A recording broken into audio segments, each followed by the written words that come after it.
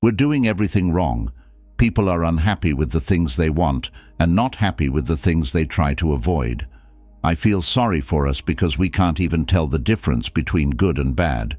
No one will hold this against us, though, because we are all in the same situation. In fact, we will be urged to stay ignorant at every turn. Few people are wise, though. They know that nothing is good beyond what is necessary, and that nothing that fortune controls is to be feared. They stand out. After listening to this video, you will also be able to stand out. So keep listening to my voice, because this might change your life forever. Seneca says that you will not be limited or in need if you choose to follow these wise people and separate yourself from the crowd to become wise yourself. You will be free, safe, and ignored. Nothing you try will fail, and nothing will stop you from doing what you want. Everything will go the way you want it to. Nothing bad will happen to you. Only what you expect and hope for will happen. No misfortune will occur. That's how the Stoic sage is described. They are like the awakened figures of Jesus Christ or the Buddha in their own religions. Using virtue perfectly and consistently is what it means to live a good life. Even though this might be a bit too far away to reach, it is a good goal to work toward. Even though no one can reach perfection, it seems likely that some of us could get most of the way there, and that most of us could make real progress in the right direction. Seneca the Younger, whose full name was Lucius Annius. Seneca was a Roman politician, actor, and author who wrote a lot of Stoic works. Both his life and death were very interesting, and his many works have helped us learn a lot about Stoicism.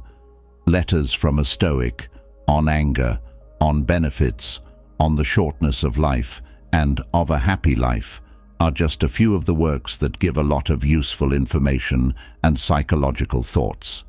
As we learn more about the way to knowledge, we will use Seneca's lessons to help us find our way. What is Stoicism?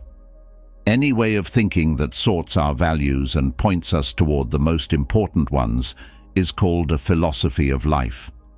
We could give in to selfishness and chase joys while escaping pain without a purpose, which would lead to a life of regret. Seneca said that we all make mistakes because we only look at parts of life and not the whole big picture.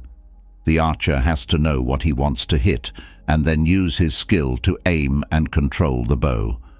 Our plans fail because they don't have a goal. If a person doesn't know what port they are going to, no wind is good wind. Stoicism is a philosophy of life that holds that you can live the best life possible by using reason to lead the most virtuous life possible. It is a way of living that life. It is not just something to learn.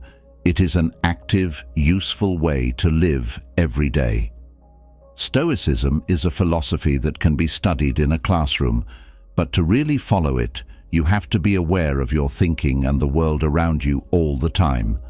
If you want to be a Stoic, you have to follow these rules in every part of your life and keep trying to live the philosophy instead of just thinking about it. What do the Stoics think? The Stoics valued reason, but they still believed in a few things. The first thing they believed was the logos, which is the idea that the world is a place of order and understanding that can be reached through reason. The second thing they thought was that people are social by nature and were born to be with each other. This idea, which may seem simple at first, has greater meanings as we learn more about it.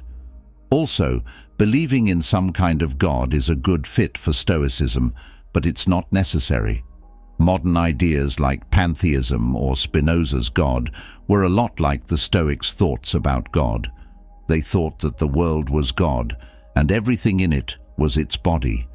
Everything that happens has a perfect reason for happening, and you worship it by going with the flow of nature and being tolerant of everything. Our reason is holy and a part of God's reason. Our job is to make that part of us better. There is no set future. When we die, our souls leave our bodies and either go somewhere else or return to their basic forms. We don't go with it either way, though. And Epictetus thought this was a very important part of how philosophy worked. Accepting that everything that happened was part of this divine plan was a big part of how they dealt with and got through life's problems. These days, people often call this amor fati, which means love of fate. It's the idea that our lives and presents are good in general. If everything happens for a reason, then we shouldn't just accept what happens to us. We should love it as part of the plan for life. And this is a more holy version of Stoicism that can really help you feel strong. On the other hand, Seneca, who wasn't radical, didn't stress this perfect order as much when he talked about how Stoicism works. He stressed living well regardless of fate more than enjoying it.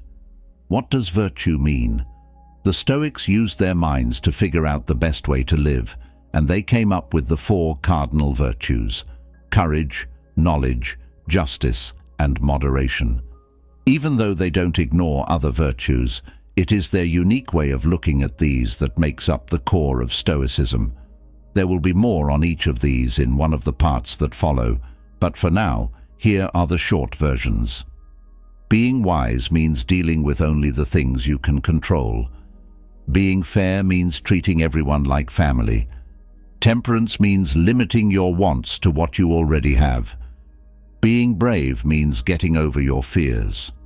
Having these core virtues leads to what Seneca called tranquility of mind, which is a deep peace and mental stability. What does peace of mind mean? A mental state known as tranquility of mind, also known as peace of mind, is defined by the absence of bad feelings.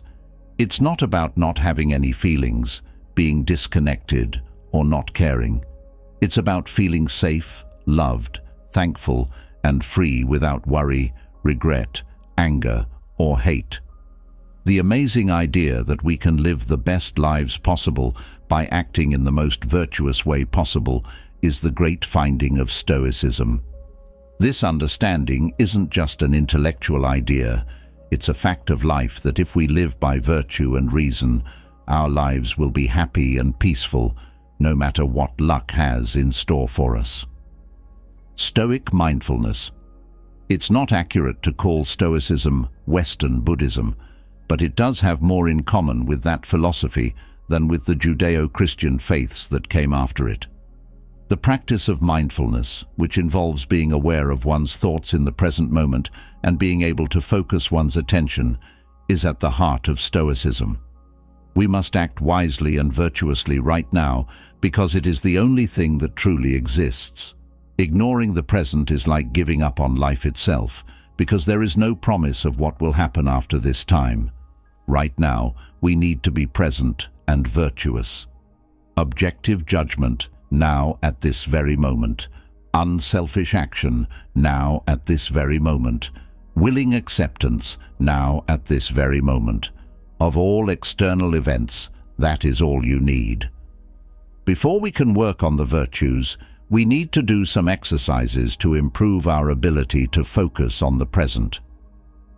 Stoic practice. Meditation. There isn't a practice in Stoicism that is exactly the same as meditation, but Seneca probably would have taken it up fully if there was one. He wrote many carefully thought-out pieces. Inability to change and endurance are both enemies of tranquility. The mind must be turned away from outside things and toward itself most of all.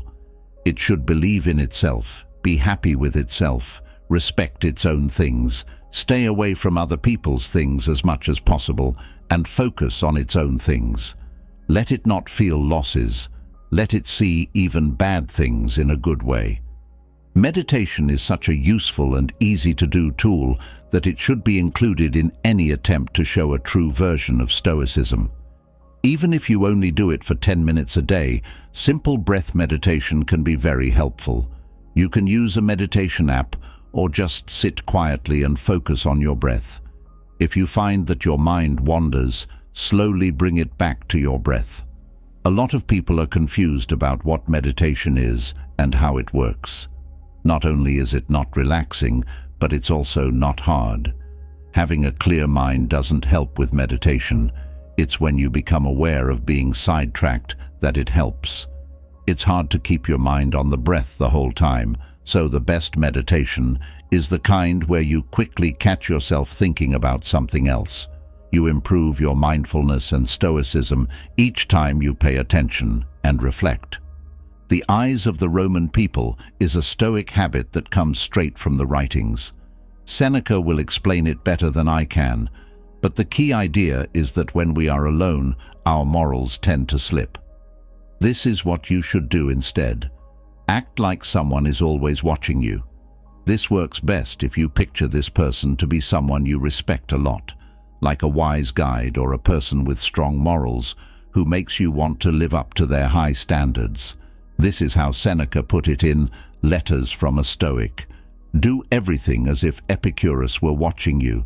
It is definitely a good idea to have someone watch over you and whom you can look up to as a witness to your thoughts.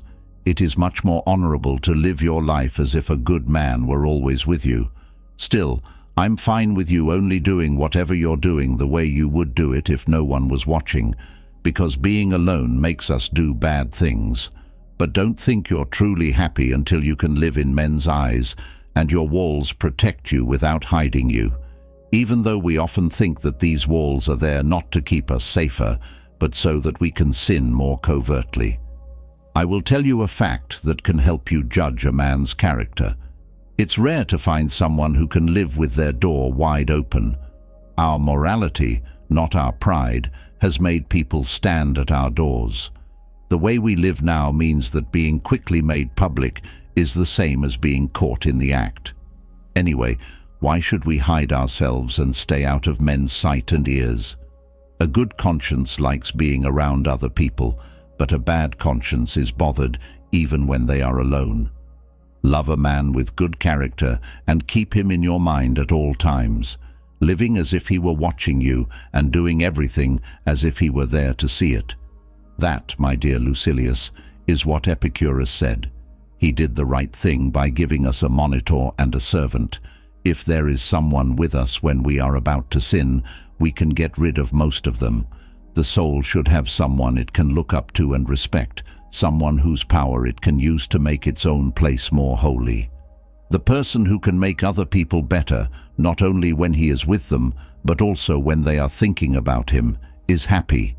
And he is also happy who respects a man enough to calm down and keep himself in check by thinking of him. If you can respect someone so much, you will soon be respected yourself. Therefore, pick a Cato. If you think Cato is too strict, pick an Laelius instead, who is a kinder person. Select a master whose life, talk, and soul-revealing face have made you happy, and always think of him as your guardian or model. We do need someone to hold us accountable for our actions. You can't fix something that's crooked without a ruler. If we have a witness nearby when we're about to do something bad, the soul should have someone it can respect, someone it can use to make even its own shrine more holy. Someone is happy when he can make other people better, not just when he is with them, but also when they are thinking about him. And he is also happy who respects a man enough to calm down and keep himself in check by thinking of him. If you can respect someone so much, you will soon be respected yourself. If you can fully commit to this method and remember to do it, it can help you stop a lot of the bad things you do. As you learn more about mindfulness and practice it more, it will become easier to remember to act as if someone is watching you. This will serve to improve your mindfulness even more. If you work at this for a long time, you should be able to get good enough at it that you can spend most of your time in the present, doing the right thing, and being happy.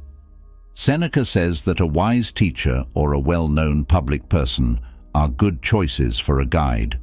The important thing is that it should be someone you look up to, someone who makes you want to act with respect, whose approval you seek, and who any bad behavior would make you feel very ashamed of. It's important to know that the leaders we choose are not out to get us, even though they do look at our mistakes. They make decisions because they really care about our well-being. Not only do they judge us, but they also show us the way, give us advice, and give us courage along the way. Their only goal is for us to achieve our full potential, find freedom and tranquility, and do as much good as we can. They are happy every time we take a step in the right direction. When they are watching, we shouldn't try to do better because we're afraid they won't like it, but rather because we really want to live up to their virtuous ideals. We need to think that they love us. The Olympic Games are another Stoic practice that makes sense to talk about here. This one comes from Epictetus. So, before it's too late, decide that the right thing for you to do is to live like an adult who is growing up and letting go of old habits. Let everything that seems right to you become a rule that you must follow. And if you come across something hard or easy, nice or bad, remember that right now is the competition and the Olympics are right in front of you, that you can't wait any longer, and that one day and one action will decide whether progress is lost or saved. That's how Socrates became the person he was. He paid attention to nothing but his reason wherever he went. If you want to be a Socrates, you should live like you are one, even if you are not one yet. Everything you come across is a vital moment, whether it's an event in the world or a thought that is getting in the way. Right now is the only time you can truly practice Stoicism, whether you're just going through the motions or taking the chance to act like a philosopher. These are your own Olympic Games. You've been training for this very moment. You can show everyone what you can do now, or just your guide. Now is the moment of truth. You can either rise to the task and embrace knowledge, or you can fail and give in to vice. We're lucky that the Olympics happen a lot of times every day. So even if we miss our chance, we will soon have another chance to make things right. Stoics believe that our inner conversations and the stories we make up for ourselves have a lot to do with how wise we are.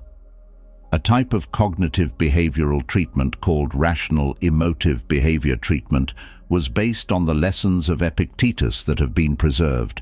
It was created in the 1950s. Albert Ellis, who made it, really liked Epictetus's idea that what bothers people is not the things themselves, but how they think about them. A Guide to Rational Living, his book, should be on the reading list of every Stoic. In Part 2, we will go into more depth about what the Stoics meant by wisdom and how to use it. Part 2, Wisdom, the Two Sides of Control. The difference between control and lack of control is the most important part of knowledge and the main idea of Stoicism in general. This idea tells us the difference between things we can control and things we can't.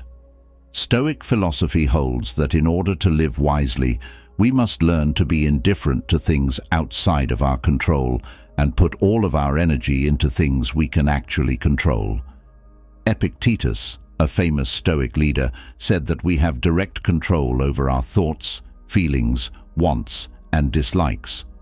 Contrarily, we should keep a Stoic apathy toward external situations like unforeseen events, misfortune, health problems, and accidents. In A Guide to the Good Life, Professor William Irvine slightly improves the idea so that it fits with what we know now about how minds work. He talks about what he calls the trichotomy of control.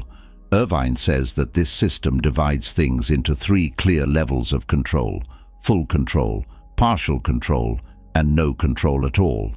It helps me to break it down a bit more like this. Full control over our thoughts, goals, and beliefs. All of these things live in my mind, so I have full control over them. Actions, wants, and fears that you have a lot of control over. My acts are under my control as long as I'm not feeling too much passion. Even though my fears and desires are strong, I can judge them and change my mind about them. Not much control, impulses. These happen on the spot and are hard to control, but they can be tamed with practice and planning ahead. No control, what you like and don't like. These deeply held tastes are harder to change. Sometimes it is possible, but only after a lot of hard work over a long period of time. The Serenity Prayer is another well-known form of this idea. It is usually said like this: God, grant me the serenity to accept the things I cannot change, courage to change the things I can, and wisdom to know the difference. The Stoics believed that being wise meant being able to tell the difference. The rest of the philosophy tells you how to change the things you can and accept the things you can't. What's good and bad? Once we have a new idea of what we can control and what is good and bad, the next step is to use this knowledge to grow wise. In order to protect our happiness from the whims of fortune, this entails having internal goals and developing indifference to things we cannot control. We need to make sure that our wants are in line with what we can control. Let's look at the earlier examples again to show how this works. If we thought that being healthy was necessary for happiness, we would suffer when we were sick. Instead, we can keep tranquility despite physical situations by getting ready for hardship and telling ourselves our minds are the most important thing. Our main goal should be to maintain our honor and resilience in the face of an unfair sentence, finding meaning even while we are incarcerated, even though we may strongly prefer justice. When the war starts and everything is lost, we need to remember that fortune only lends us things and we can pay them back at any time. We should never give up our virtue and be willing to pay any price to do what is right. It looks like everyone else is going the other way, so how can we be sure that this is the right way to go? We only need to look at the lives of people who worship fortune to see that it is not a solid foundation. When fortune gives them what they want, they are very happy, but that happiness quickly turns into fear of loss and enviousness of those who have been given more by fortune. People cry and gnash their teeth when fortune takes back the things it gave them, because they think that getting what they were given back is a terrible kind of theft. No matter what situation they find themselves in, these people will never find tranquility. We need to base our plans on something stronger. When it comes to worshipping virtue, the Stoics don't like worshipping fortune. Instead, they do what Seneca called the superstitious worship of virtue. In the midst of this moral mess, he is writing about how to become a Stoic. Something stronger than usual is needed to get rid of these long-term problems. To get rid of a deep-seated belief in false ideas, rules about behavior must be set by ideologies. Precepts, comfort and support must be added to these before they can work on their own. They don't work if we want to tightly tie men up and pull them away from the problems that hold them fast. They need to learn the difference between good and bad. They need to know that everything but virtue changes names and is sometimes good and sometimes bad. In the same way, a soldier's main bond is his word of loyalty, his love for the flag, and his fear of deserting. Also, once the oath has been taken, it will be easy to give him other tasks and promises. The same goes for people you want to bring into your happy life. The first steps need to be taken in Los Angeles, and these guys need to be taught virtue. Let them be held by a kind of foolish worship of virtue. They should love her, want to live with her, and not want to live without her. The Stoic philosophers said something very bold and different. They said that virtue is the only thing that leads to real happiness. This view goes against the common belief by saying that things we usually want and think of as lucky, like money, fame, power, good health, and a good image, don't really matter when it comes to being truly happy. Stoicism also contends that the things we fear and call misfortune, such as poverty, illness, shame, exile, or oppression, are not actually bad. A happy life is based on having the virtues of knowledge, justice, temperance, and courage, and living them out. According to them, this road is the real way to live a happy life. If you ask most people, however, they think happiness depends on good luck and hope that things they can't control, like job success, relationship success, and health, work out in their favor. This dependence on outside factors usually leads to a short-lived or non-existent sense of happiness, since luck is naturally unstable and short-lived. The Stoics call this way of thinking worship of fortune. Stoicism, on the other hand, calls for a different kind of devotion, a deep respect for virtue from the heart. Realizing what is right, or trying to act in a way that is right, is not enough. Seneca stresses how important it is to love virtue with all your heart, not just understand it. When you truly believe in virtue, it changes from something that could be a pain to something that brings you real joy.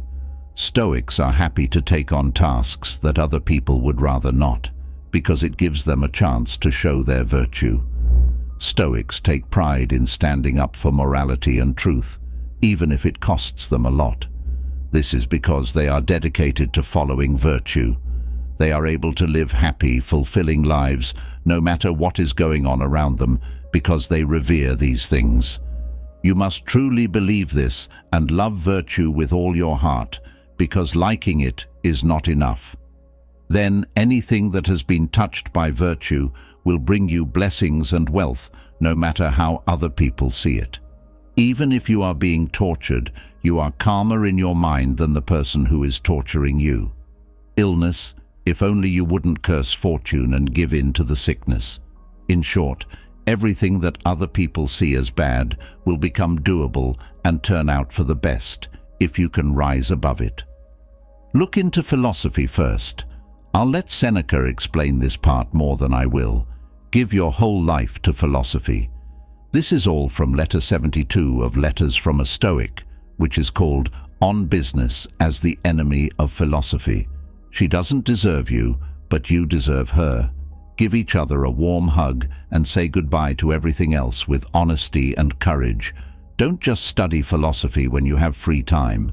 If you were sick, you wouldn't worry about your personal issues and would forget to do your work. You wouldn't trust any client enough to take charge of his case while your own pain was getting a little better. You would do everything you could to get better as soon as possible. So why don't you do the same thing now? Get rid of everything that is stopping you and spend all of your time on getting a sound mind. No one can do that if they are busy with other things. Philosophy is in charge. She sets her own schedule and won't let anyone else do it for her. She's not something to keep an eye on at odd times. She's something to work on every day. She is the boss, and she tells us to follow her. Alexander told a certain state that when they offered him some of their land and half of their goods, I invaded Asia not to accept what you might give, but to let you keep what I might leave. Also, philosophy is always telling all jobs, I'm not going to take the extra time you have, but I'll let you keep what I leave for you. But you shouldn't wait to study philosophy until you have time to spare. In order to focus on philosophy, everything else must be set aside. That's why no amount of time is long enough, even if our lives are extended from childhood to the end of time for humans. What happens to philosophy when you stop studying it for a while or don't study it at all? It doesn't stay the same.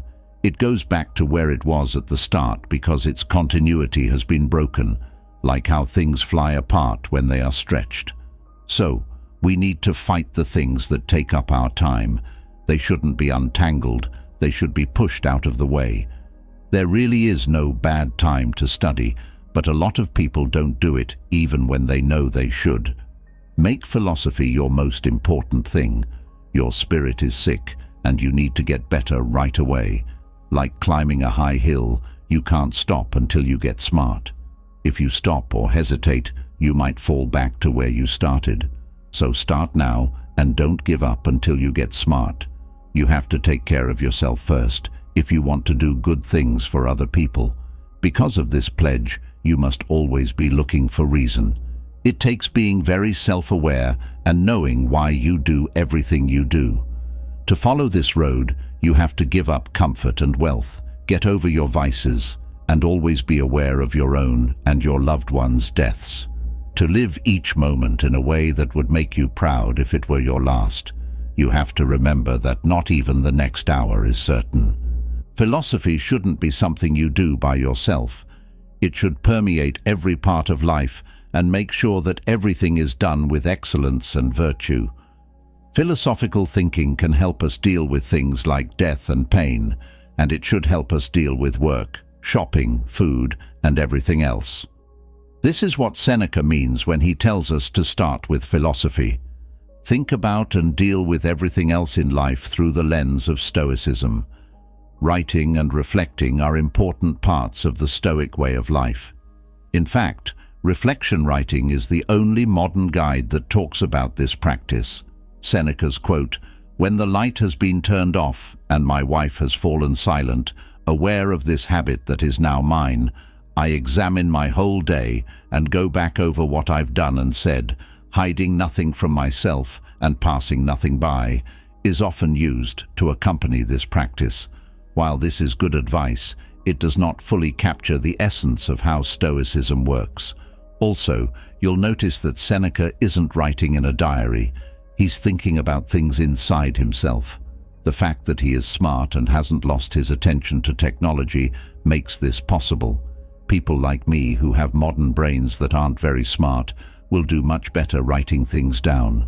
So what does this process of thinking do for us? I believe this quote better shows what I mean. I shall keep watching myself constantly, and a most useful habit shall review each day, for this is what makes us wicked, that no one of us looks back over his own life. Our thoughts are devoted only to what we are about to do, and yet our plans for the future always depend on the past. You are more likely to pay attention to your actions and experiences when you know you will be writing about them in a book, which pushes you to choose virtue over natural, unthinking behavior. At first, you may find that your diary writings are too general or that it's hard to remember what happened that day. But if you keep at it, your ability to remember things and be present in daily life will get better, which will show that you are making progress in this practice.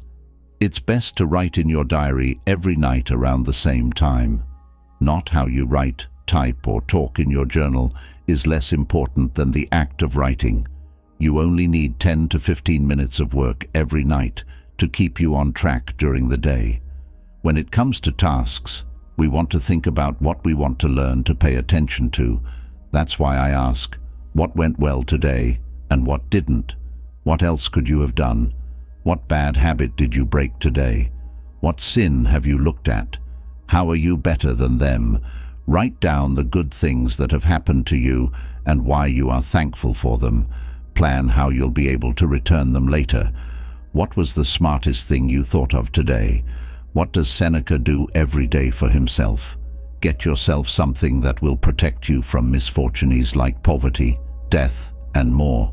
And once you've gone over a lot of ideas, pick one to really think about that day. It's how I do things. From all the things I've read, I choose one to share with you. Watch how you act and make sure you're always getting better. Never forget to say thank you or pay back people who have helped you. Every day, get rid of one flaw and come up with one great idea to protect yourself from what luck throws at you. All of these things have effects that get bigger over time, like interest that builds on itself. Suppose you did this every day for 1 month, 1 year, 5 years, or even your whole life. What would you be like? Part 3 is about justice. Most of what the Stoics say about justice is similar to what most people say, but the Stoics put more weight on some things.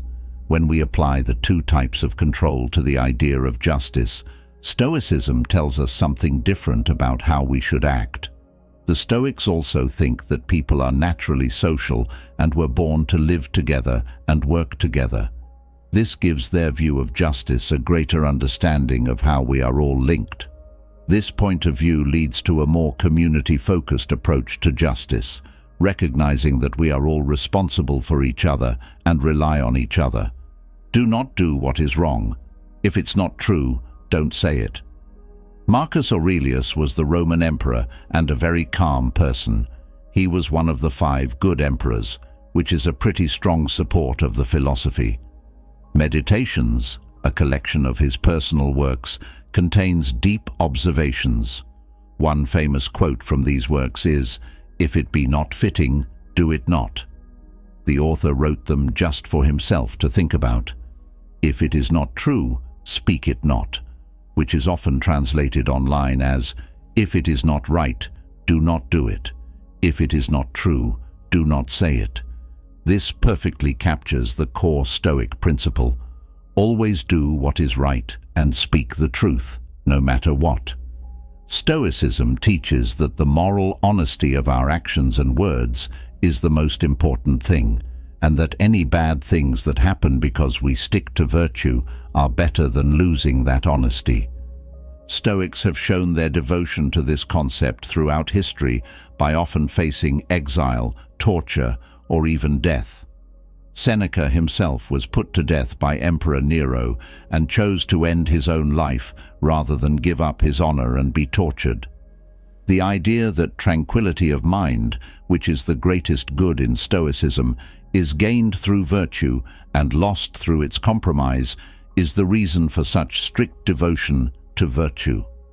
Doing good things and telling the truth are the only ways to have a clear mind, which is necessary for inner peace. Maintaining virtue is even more important when things are bad and bad things could happen. One big morale mistake can weigh on someone's mind for a lifetime. Also, Stoicism gives a clear view on group action problems, which can be hard to understand for people who don't have a philosophy of life. This includes issues like the tragedy of the commons or the subtle harm that comes from seeing other people do small, immoral things. According to Stoicism, the right thing to do is based on one's morality, not on what other people do or on a cost-benefit evaluation. A Stoic focuses on acting with virtue and simply does what is right, while others may argue about how their individual actions affect the bigger picture. Interconnectivity. There is no such thing as good or bad luck for an individual. We all live together, and no one can be happy who only thinks about himself and turns everything into a question of his own comfort. If you want to live for yourself, you have to live for your friend. The Stoics thought that all people are connected and that we are all born to share our lives with others and help each other. If you treat someone like a stranger, you are not properly connected with them. People who are strangers are more like distant cousins because we share human traits, especially the ability to reason. The Greek Stoic philosopher Hierocles, who lived around 200 BCE, is thought to have first thought of oikiosis.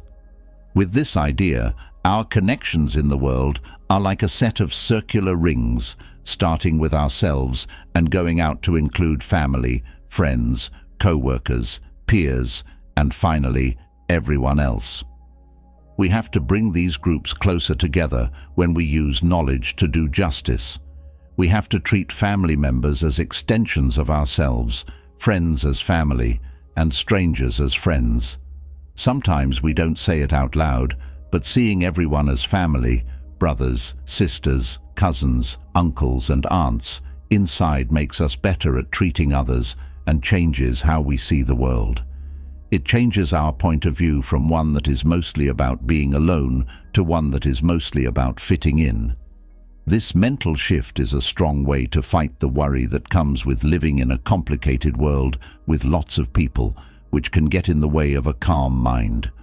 The Stoics knew that their fellow people and themselves were not perfect, and that the job was hard while they were saying this. A wise man will never stop being angry if he ever starts, because every place is full of vices and crimes, Seneca says. This sounds a lot like how things are now. There is more bad behavior than can be fixed by penalties. It looks like men are running a huge race of being bad. Every day they are more eager to sin, less humble, and don't care about what is right or better. It's no longer secret that crimes are being committed. They're happening right in front of our eyes. Wickedness has spread so widely and become so ingrained in everyone that innocence is no longer rare. It doesn't exist at all. Do guys break the law by themselves or with other men? In fact, they come up from everywhere at once, as if they were following a global signal to erase the lines between right and wrong. A host is not safe from a guest. A father-in-law is not safe from a son, but there is rarely love between brothers. Wives want to kill their husbands, and men want to kill their wives. Stepmothers get ready to kill with aconite, and kids wonder when their sis will die. And how little do these crimes make up of men's crimes? The poet hasn't talked about a people split into two hostile camps, parents and children joining opposing sides, Rome being set on fire by a Roman, dangerous horsemen searching the country for places where the forbidden could hide, wells filled with poison, plagues caused by people, children digging trenches around their parents who were in trouble, overcrowded prisons, fires that destroy whole cities, dark tyrannies, and secret plans to set up, in this case, I mean lust, rape, and filth.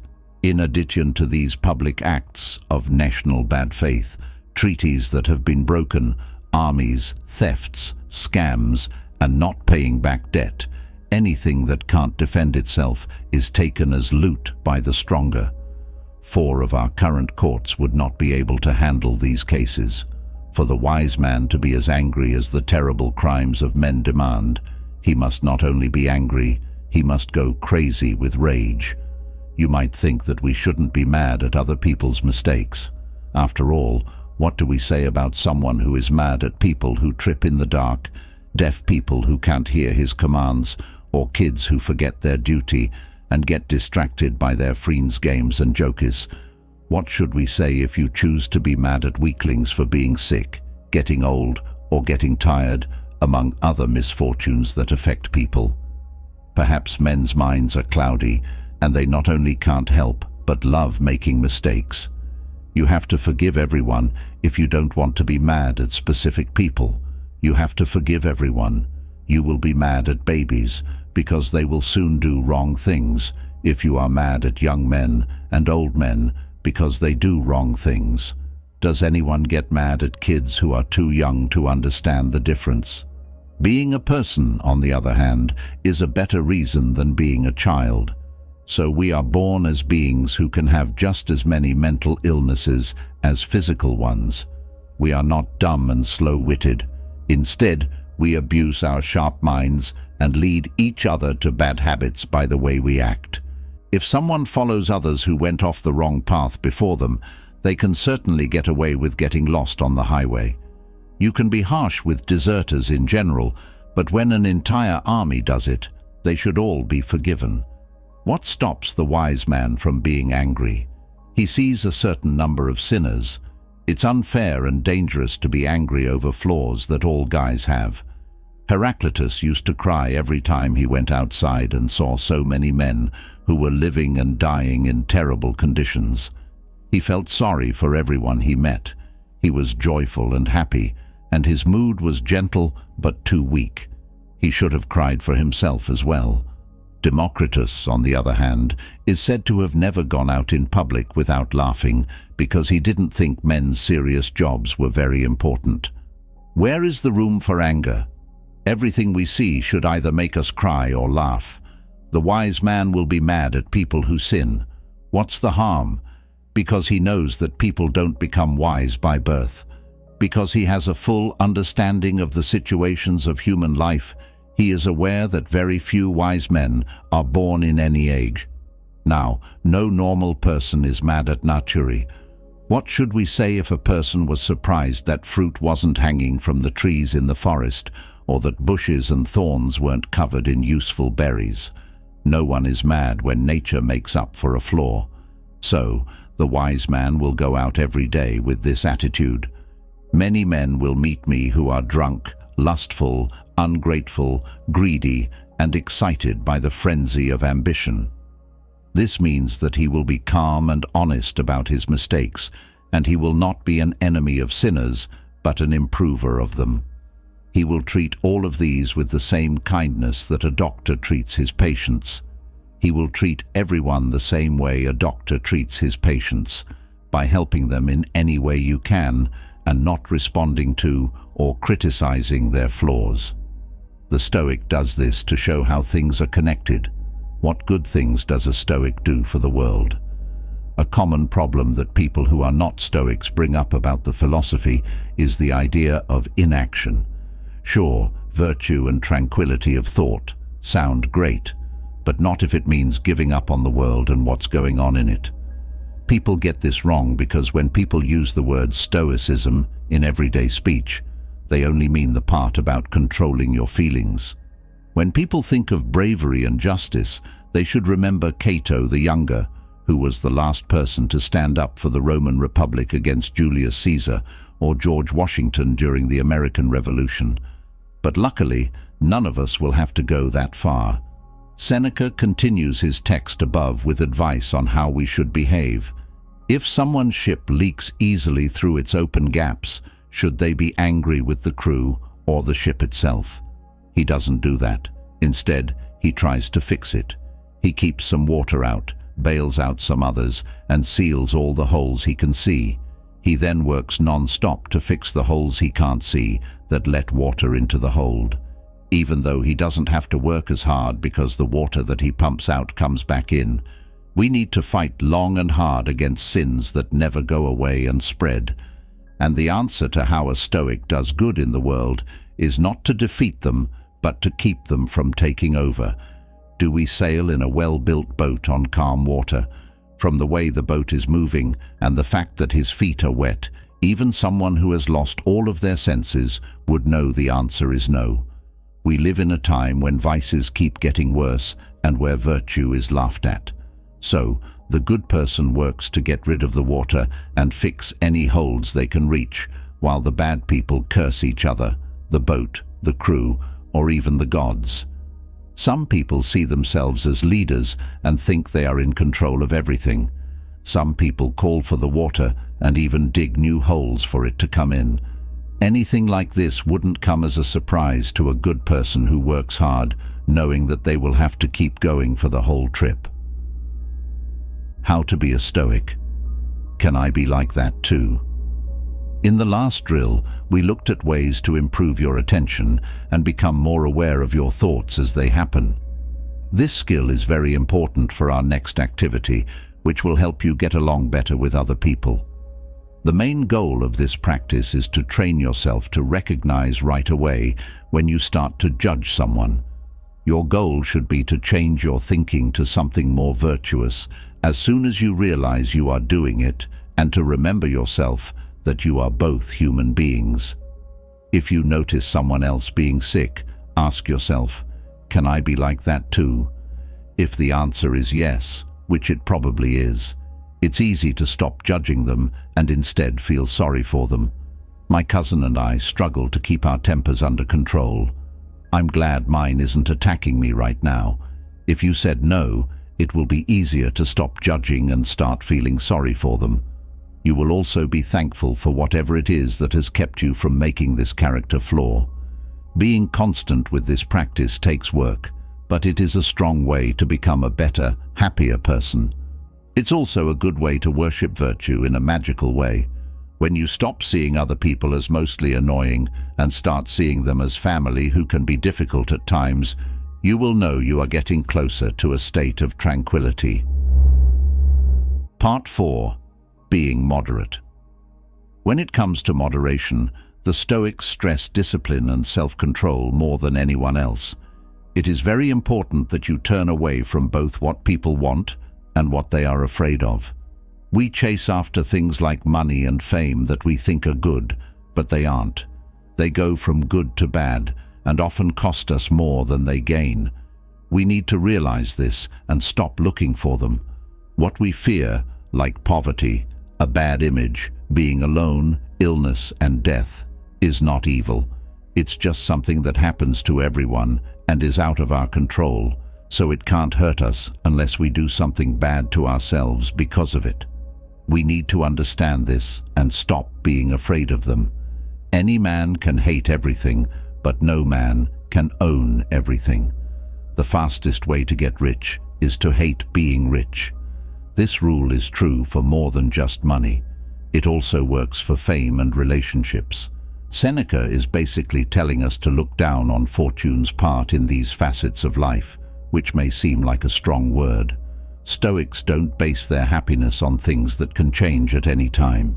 Even though they may have tastes, they don't really care about things that are controlled by fortune.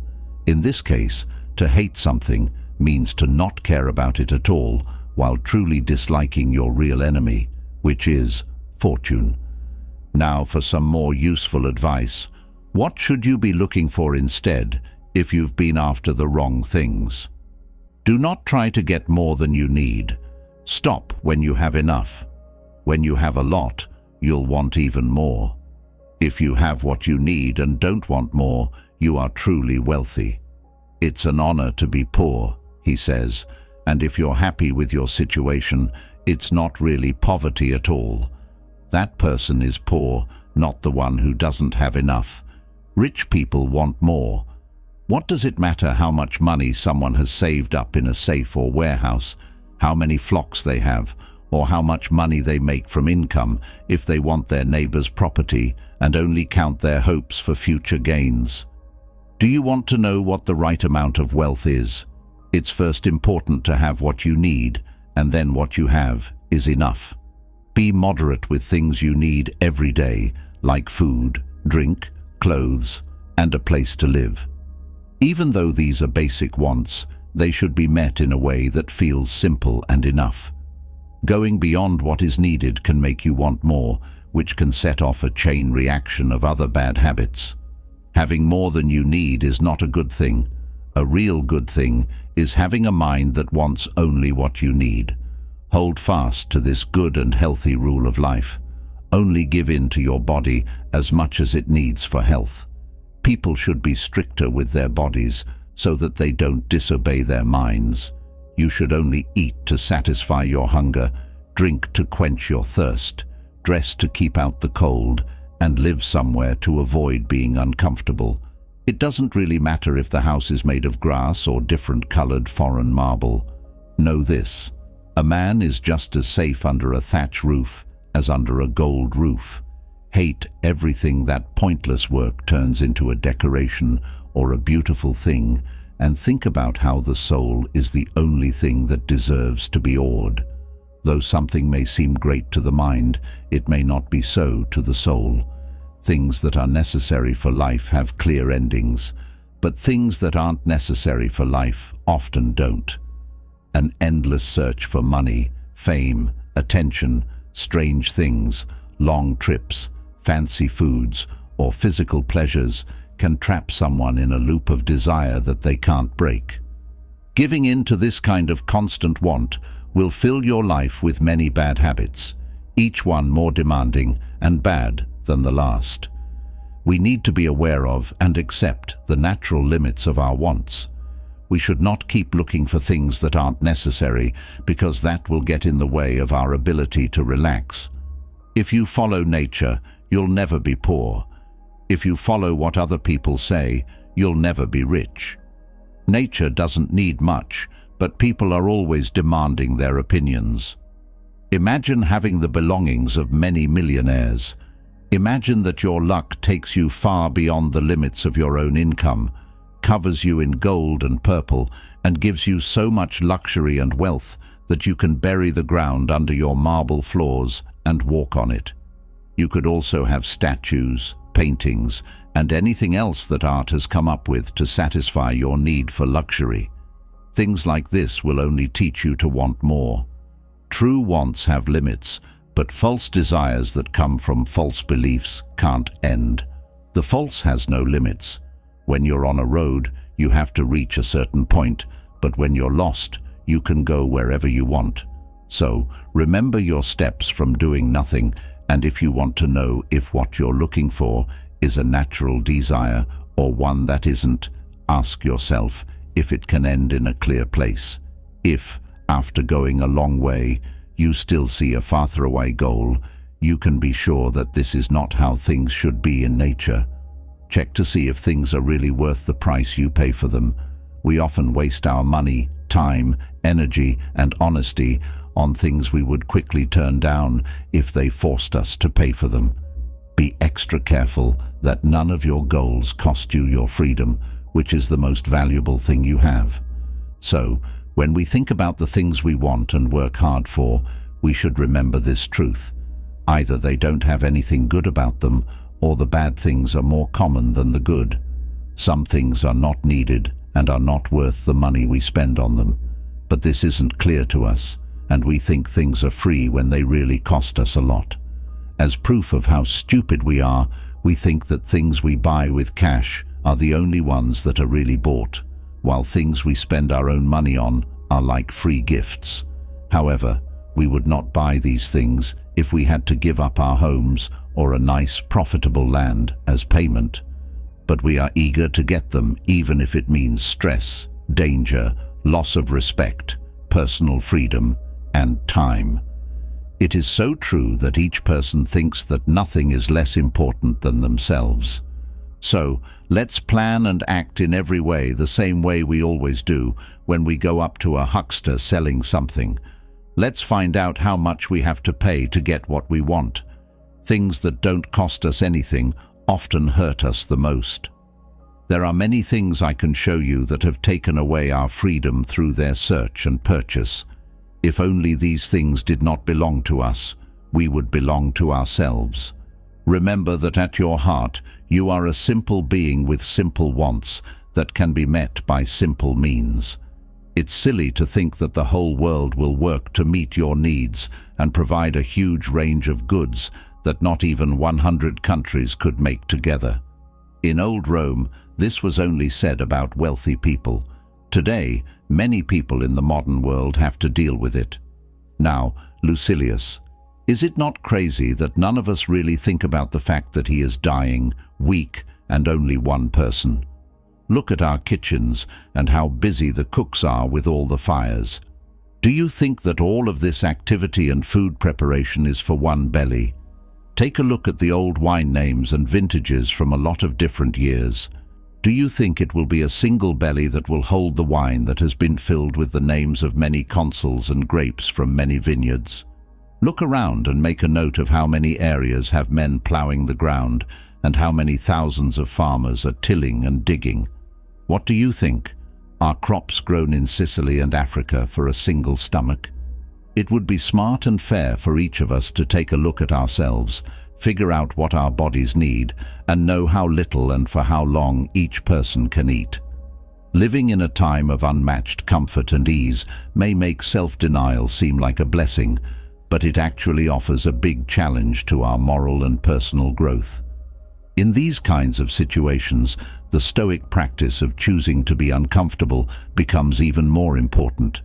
By choosing pain, turning down ease, and abstaining from joys, we not only prepare ourselves for future challenges, but we also learn to value what we have more. The ancient Stoics did this in a number of ways, such as by sleeping on hard surfaces, not wearing clothes when it was cold, or fasting. Like Seneca, many other people liked jumping into freezing aqueducts. We don't have aqueducts in the modern world, but we can still follow this philosophy in other ways. You could make a list of the things you think you can't live without and try not having them for a short time. Based on the thing, this could be anywhere from a day to a week or more. You want to show yourself that these comforts don't make you happy. This could mean giving up things like hot baths, air conditioning, coffee, meat, your phone, or even coffee. The challenge will work better to get rid of your fears if it is tailored to your comfort threshold. If we don't do anything about it, our wants will only get stronger. It's up to us to control them with reason and make them fit with nature. Going against your own will is hard, but there is a special pleasure in it. As your knowledge of what is truly good and bad grows, you will feel a deep sense of satisfaction when you reject what you once thought was important. Living by your philosophy of life makes you feel good, which shows that happiness can be a strong partner instead of a controlling force on the philosopher's mean. Seneca writes about balance and how it can be used in everyday life in Letter 5 of Letters from a Stoic, on the thinker's mean. He talks about how we should behave around other people as we grow in knowledge. This letter gives us ideas on how to balance the pursuit of intellectual goals with the realities of living in the real world. I admire how hard you work at school and how every day you try to become a better man, even when everything else is going on. Please don't just take my advice and keep going. I beg you to. But I warn you not to follow the lead of people who want to stand out instead of getting better by doing things that will get people talking. When it comes to how you dress or live in general, you should avoid wearing offensive clothes, having messy hair or a beard, showing disrespect for silverware, lying on the ground, or any other inappropriate ways of showing off your body. People look down on the very word philosophy, no matter how quietly it is practiced. What would happen if we started to break away from the ways of our fellow humans? On the inside, we should be completely different from each other, but on the outside, we should look like everyone else. Don't wear clothes that are too thin or too worn. You don't need a silver plate covered in solid gold, but we shouldn't think that the lack of silver and gold means you live a simple life either. In order to avoid scaring away and turning away the very people we are trying to help, let's try to keep a better standard of life than the majority, but not a lower standard. Our actions also make them not want to copy us in any way, because they are afraid that if they do, they will have to copy us in everything. The first thing that philosophy promises is understanding and community, or a sense of one's place among all people. We break our promise if we are different from other guys. We need to make sure that the ways we try to get people to admire us aren't silly or offensive. As you know, our motto is live according to nature, but it goes against nature to hurt your body, dislike simple beauty, be dirty on purpose, and eat food that is not only plain, but also gross and offensive.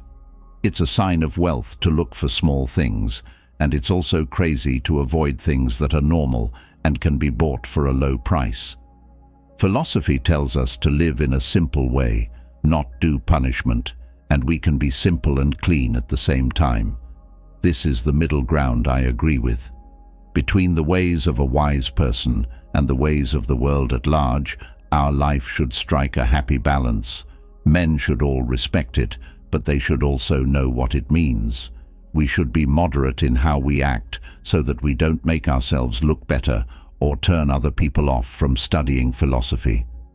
That being said, this balance doesn't apply to our desire of virtue and mental health.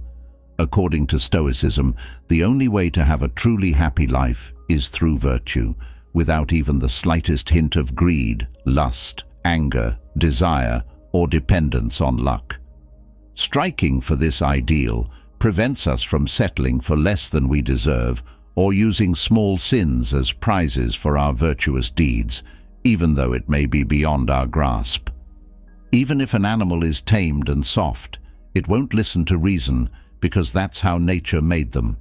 The same is true for emotions, no matter how weak they are. Tigers and lions never stop being wild. Sometimes they tame their wildness, but when you least expect it, their tamed wildness turns into craziness. Again, if reason wins, the passions won't even get going. But if they start going against the will of reason, they will keep going against the will of reason because it is easier to stop them first than to control them later. So, this middle ground is both confusing and pointless. It should only be seen as saying that we should be somewhat crazy or somewhat sick. Moderation is only found in virtue. It can't be found in sins that affect the mind. This is what Stoic practice is, the state I feared. However, I am so determined to see how stable your mind is that I will also teach you something from the lessons of great men. Set aside a certain number of days to be happy with the simplest and cheapest food and the roughest clothing. During these days, ask yourself, is this the situation I feared? The soul should toughen itself up for times of greater stress when it is not under any care, and it should do the same when fortune is being kind to protect itself from her violence. In days of peace, the soldier practices moves, puts up earthworks with no enemy in sight, and wearies himself by needless toil in order that he may be equal to unavoidable toil. If you would not have a man flinch when the problem comes, train him before it comes.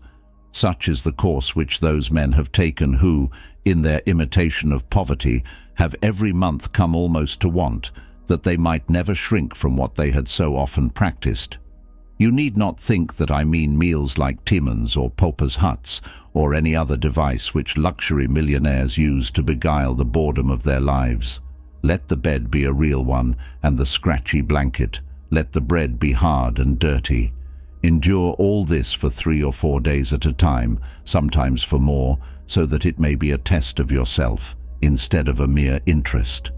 Then, I promise you, my dear Lucilius, you will leap for joy when filled with a pennyworth of food, and you will understand that a man's peace of mind does not rest upon fortune, for even when angry, she gives enough for our wants.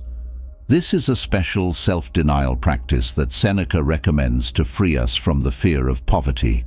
Every month or every few months, commit 3 to 4 days to living with low financial means. During these days, prepare the most basic meals, consuming only what is necessary for sustenance.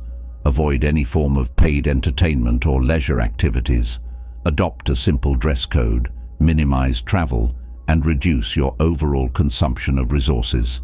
The objective is to experience life as though fortune has cast you into poverty, helping you realize that there is nothing to dread in such a situation. This practice not only fosters gratitude for your usual lifestyle, but also diminishes the power material possessions have over you. Additionally, undertaking this exercise as a communal activity or with a group can enhance its impact and provide mutual support. Learn to hate your vices, and do you know why we have not the power to attain this Stoic ideal? It is because we refuse to believe in our power. Nay, of a surety, there is something else which plays a part. It is because we are in love with our vices. We uphold them and prefer to make excuses for them rather than shake them off. We mortals have been endowed with sufficient strength by nature. If only we use this strength, if only we concentrate our powers and rouse them all to help us, or at least not to hinder us.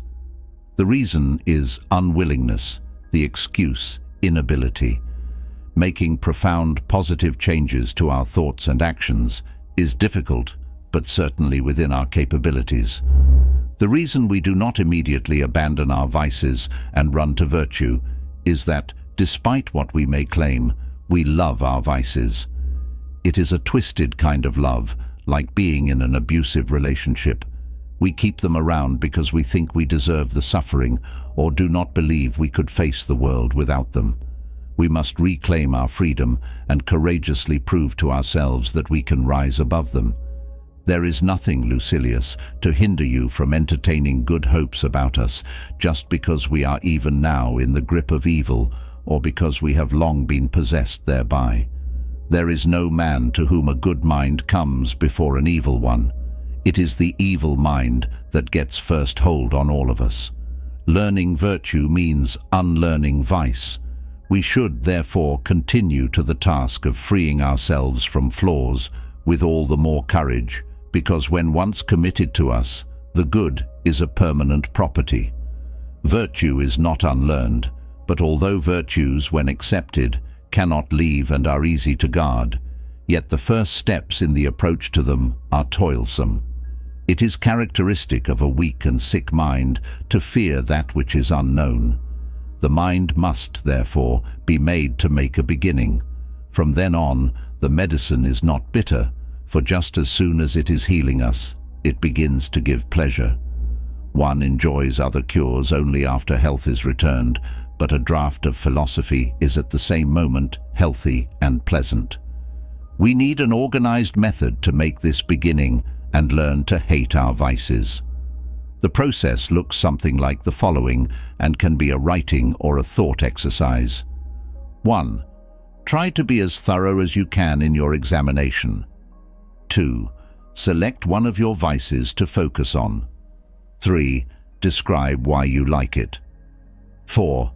Think about the real and imagined harm this vice has caused you. 5. Think about the bad things you do to keep this vice going. 6. Think about the chances and progress that it has kept you from getting. 7. Think about how much better your life would be if you had this virtue instead of this vice. For example, think about a strong addiction to drink. It might make you feel better temporarily or boost your social confidence, but it will hurt your health and take away your freedom.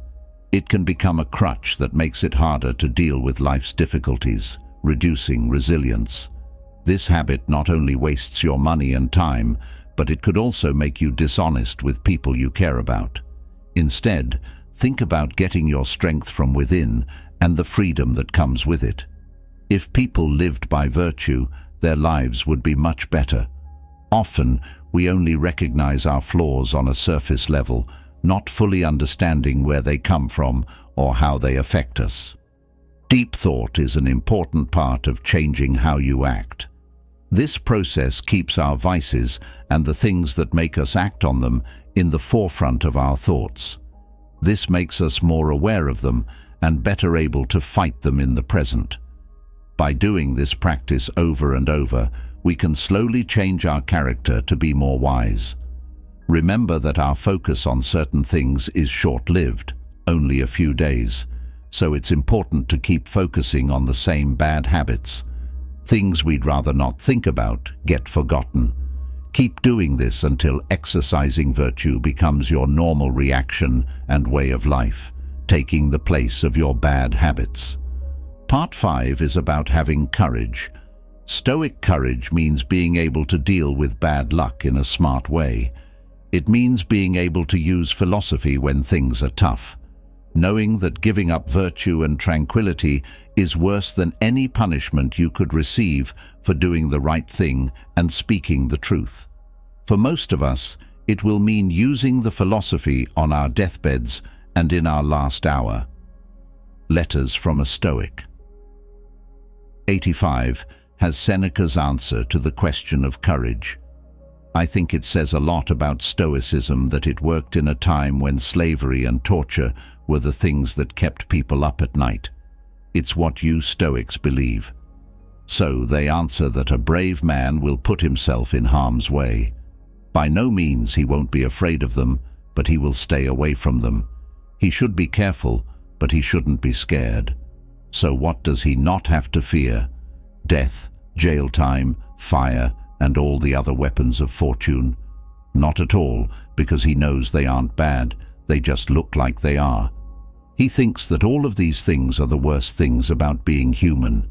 Him, a picture of slavery, beatings, chains, hunger, being mutilated by disease or torture, or anything else you can think of.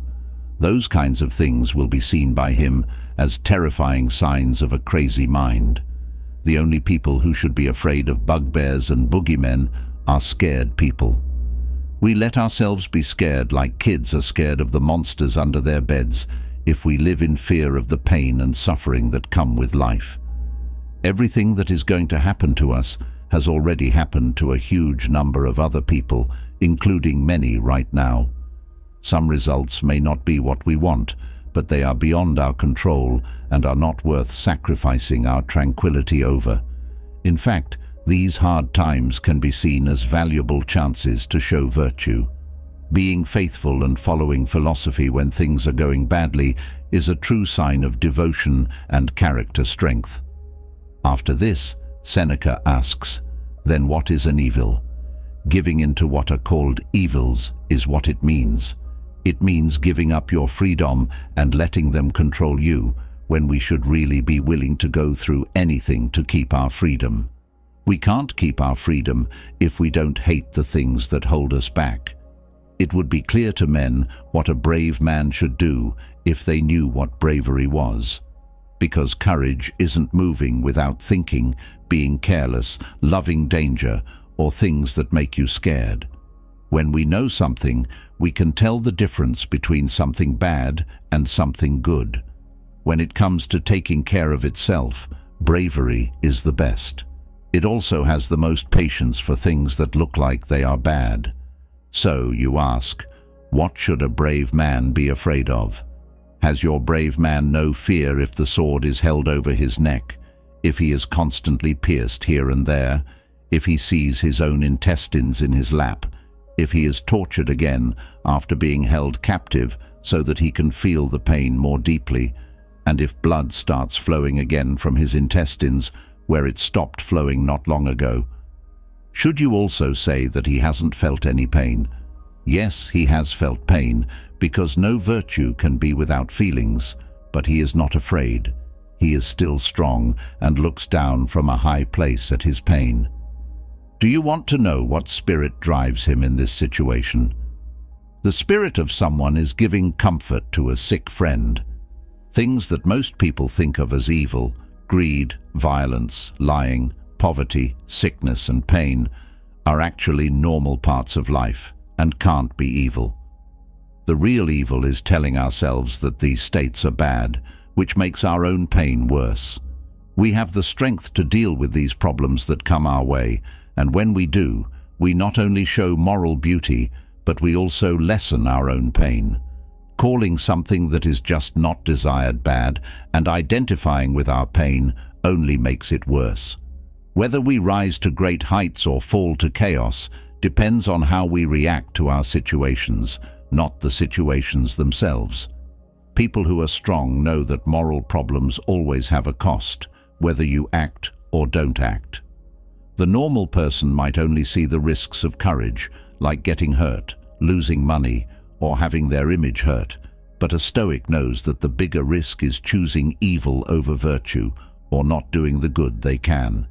This mistake blocks the way to a sound mind, which is the only real good thing. This means that facing danger is not bad. What is bad is avoiding the duty to face that danger head-on. Real freedom means not having to worry about money. It means not having to worry about dying or being poor. It means being sure that you can handle anything that life throws at you. This goal must be worked hard for and with courage in order to be reached. What if we did what Hannibal did and stopped the flow of events? What if we gave up the war and let our bodies be praised? Everyone would be right to blame us for being too lazy at the wrong time, which is dangerous even for the winner, let alone someone who is just about to win. And those who fly the Carthaginian flag have even less right to do this than we do, because we are in more danger than they are. You can't beat them if we slow down and put in more work than they do. Fortune is against me, and I'm not going to do what she says. I refuse to give in to the yoke. Instead, I shake off the load that is around me, which takes even more courage. The soul shouldn't be spoiled. Giving in to happiness means giving up pain, work, and poverty as well. Wanting to have the same power over me as pleasure will make me angry and ambitious at the same time. All of these strong emotions will tear me apart. Freedom is what I want, and I'm working hard to get it. You may ask, what is freedom? Not being a slave to any situation, rule, or chance is what it means. It means making Fortune join the groups on the same terms as everyone else. Her power will be broken on the day I know I have the upper hand. Should I listen to her when I have control over death? True freedom comes from always being calm about life's good and bad things. The unwavering belief that your path will not change, no matter what happens in life, and the willingness to accept obstacles as proof of your strength. Being free means knowing that things will be okay no matter what. Someone who has this kind of freedom doesn't depend on their job, family, health, or country to make them happy. Such factors are out of their control, and they know that they are not what makes them happy, even though they may want these gifts. These people's happiness comes from the only thing they can control, what they think and feel. This is what real freedom means. Being free not from your situations, but from the control that outside things have over your inner peace. Stoic practice, carrying the lentils. Stoicism's founder, Zeno of Citium, lost his fortune and nearly his life in a shipwreck before washing up in Athens at age 22, enamored with philosophy. The first of his teachers was Crates of Thebes, a cynic philosopher and student of Diogenes, who set about teaching the young Zeno the necessity of being immune to public opinion. He assigned Zeno the task of carrying around with him a pot of lentils, considered a sign of poverty at the time. This is the ancient equivalent of broadcasting to everyone you come across that you are surviving off ramen noodles. When Crates saw Zeno hiding his lentils under his cloak, he smashed the pot with his staff, sending the then lentil-soaked Zeno fleeing with embarrassment. It was a waste of food, but Zeno learned the lesson. You cannot be a Stoic and care what people think about you. If you care about people seeing you carry lentils, if you cannot tolerate even insignificant judgment like this from others, how will you stand up for what is right when it is hard and everyone else is going the other way? How will you ever be equal with fortune if you cannot even best public opinion? For this practice, identify your personal lentils. You should be able to do things that make you nervous or embarrassed, like dancing, singing, or expressing affection in public, acting in a play, or trying stand-up comedy. Do these things on purpose, letting yourself get used to the fear of being judged.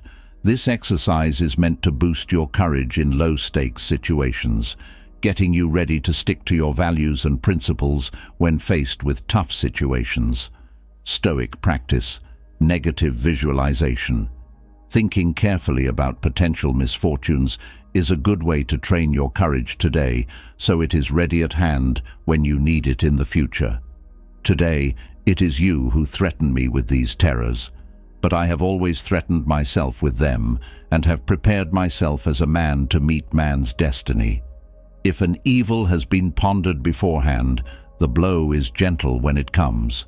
To the fool, however, and to him who trusts in fortune, each event as it arrives comes in a new and sudden form, and a large part of evil to the inexperienced consists in its novelty. This is proved by the fact that men endure with greater courage when they have once become accustomed to them the things which they had at first regarded as hardships. Hence the wise man accustoms himself to coming trouble, lightening by long reflection the evils which others lighten by long endurance. We sometimes hear the inexperienced say, "I knew that this was in store for me," but the wise man knows that all things are in store for him. Whatever happens, he says, "I knew it." This is likely the most challenging practice, so be prepared to encounter some resistance.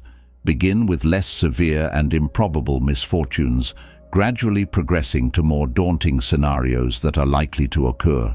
The aim is to contemplate these situations thoughtfully rather than worry about them. Developing the ability to think about the events without having an immediate emotional reaction is a key part of this practice and will require patience. Our ultimate objective is to achieve a state of complete preparedness, enabling us to mentally navigate through the gravest of life's potential hardships. This includes confronting the possibility of our own premature death, the loss of loved ones, severe illnesses, accidents resulting in disabilities, victimization through violence, financial collapse, wrongful accusations, and imprisonment. Fortune is a true monster, and if we want to stand firm against it, we must prepare for it to assail our every weak point. We should therefore reflect upon all contingencies and should fortify our minds against the evils which may possibly come. Exile, the torture of disease, wars, shipwreck, we must think on these. Chance may tear you from your country, or your country from you, or may banish you to the desert. This very place where throngs are stifling may become a desert. Let us place before our eyes, in its entirety, the nature of man's lot, and if we would not be overwhelmed or even dazed by those unwanted evils as if they were novel, let us summon to our minds beforehand, not as great an evil as oftentimes happens, but the very greatest evil that possibly can happen. We must reflect upon fortune fully and completely. While most of us will not be able to go that far in our preparation, it is crucial that this practice not be skipped altogether, even by those who find it especially challenging.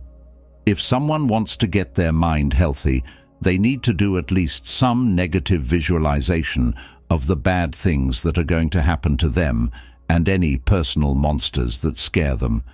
This is because the path to a calm mind is blocked while these things are still in control of us.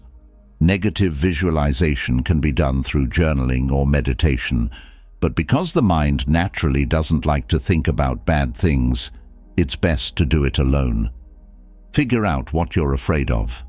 To start, figure out what fears or situations make you anxious or upset. What are these fears, and why do they have so much power over you? Imagine what will happen. Really feel what the scary event or situation is like as it happens. Think about the short-term and long-term effects which will happen. Embrace your inherent ability to respond with virtue and integrity, aligning your actions with your philosophy of control. Part 6. The right way to give. Among the numerous faults of those who pass their lives recklessly and without due reflection, my good friend Liberales, I should say that there is hardly anyone so hurtful to society as this, that we neither know how to bestow or how to receive a benefit. The Stoics believe that we are born for each other, which leads to the conclusion that it is not just good to benefit one another, but it is how we build the primary bonds of society.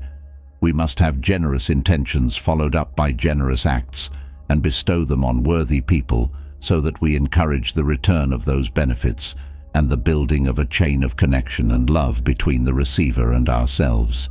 We must learn to give at the right time and in the right way, and then to act as if we forgot our debt. We must also learn to receive and repay in the right way, how to show gratitude, and how to keep our benefits in the forefront of our minds.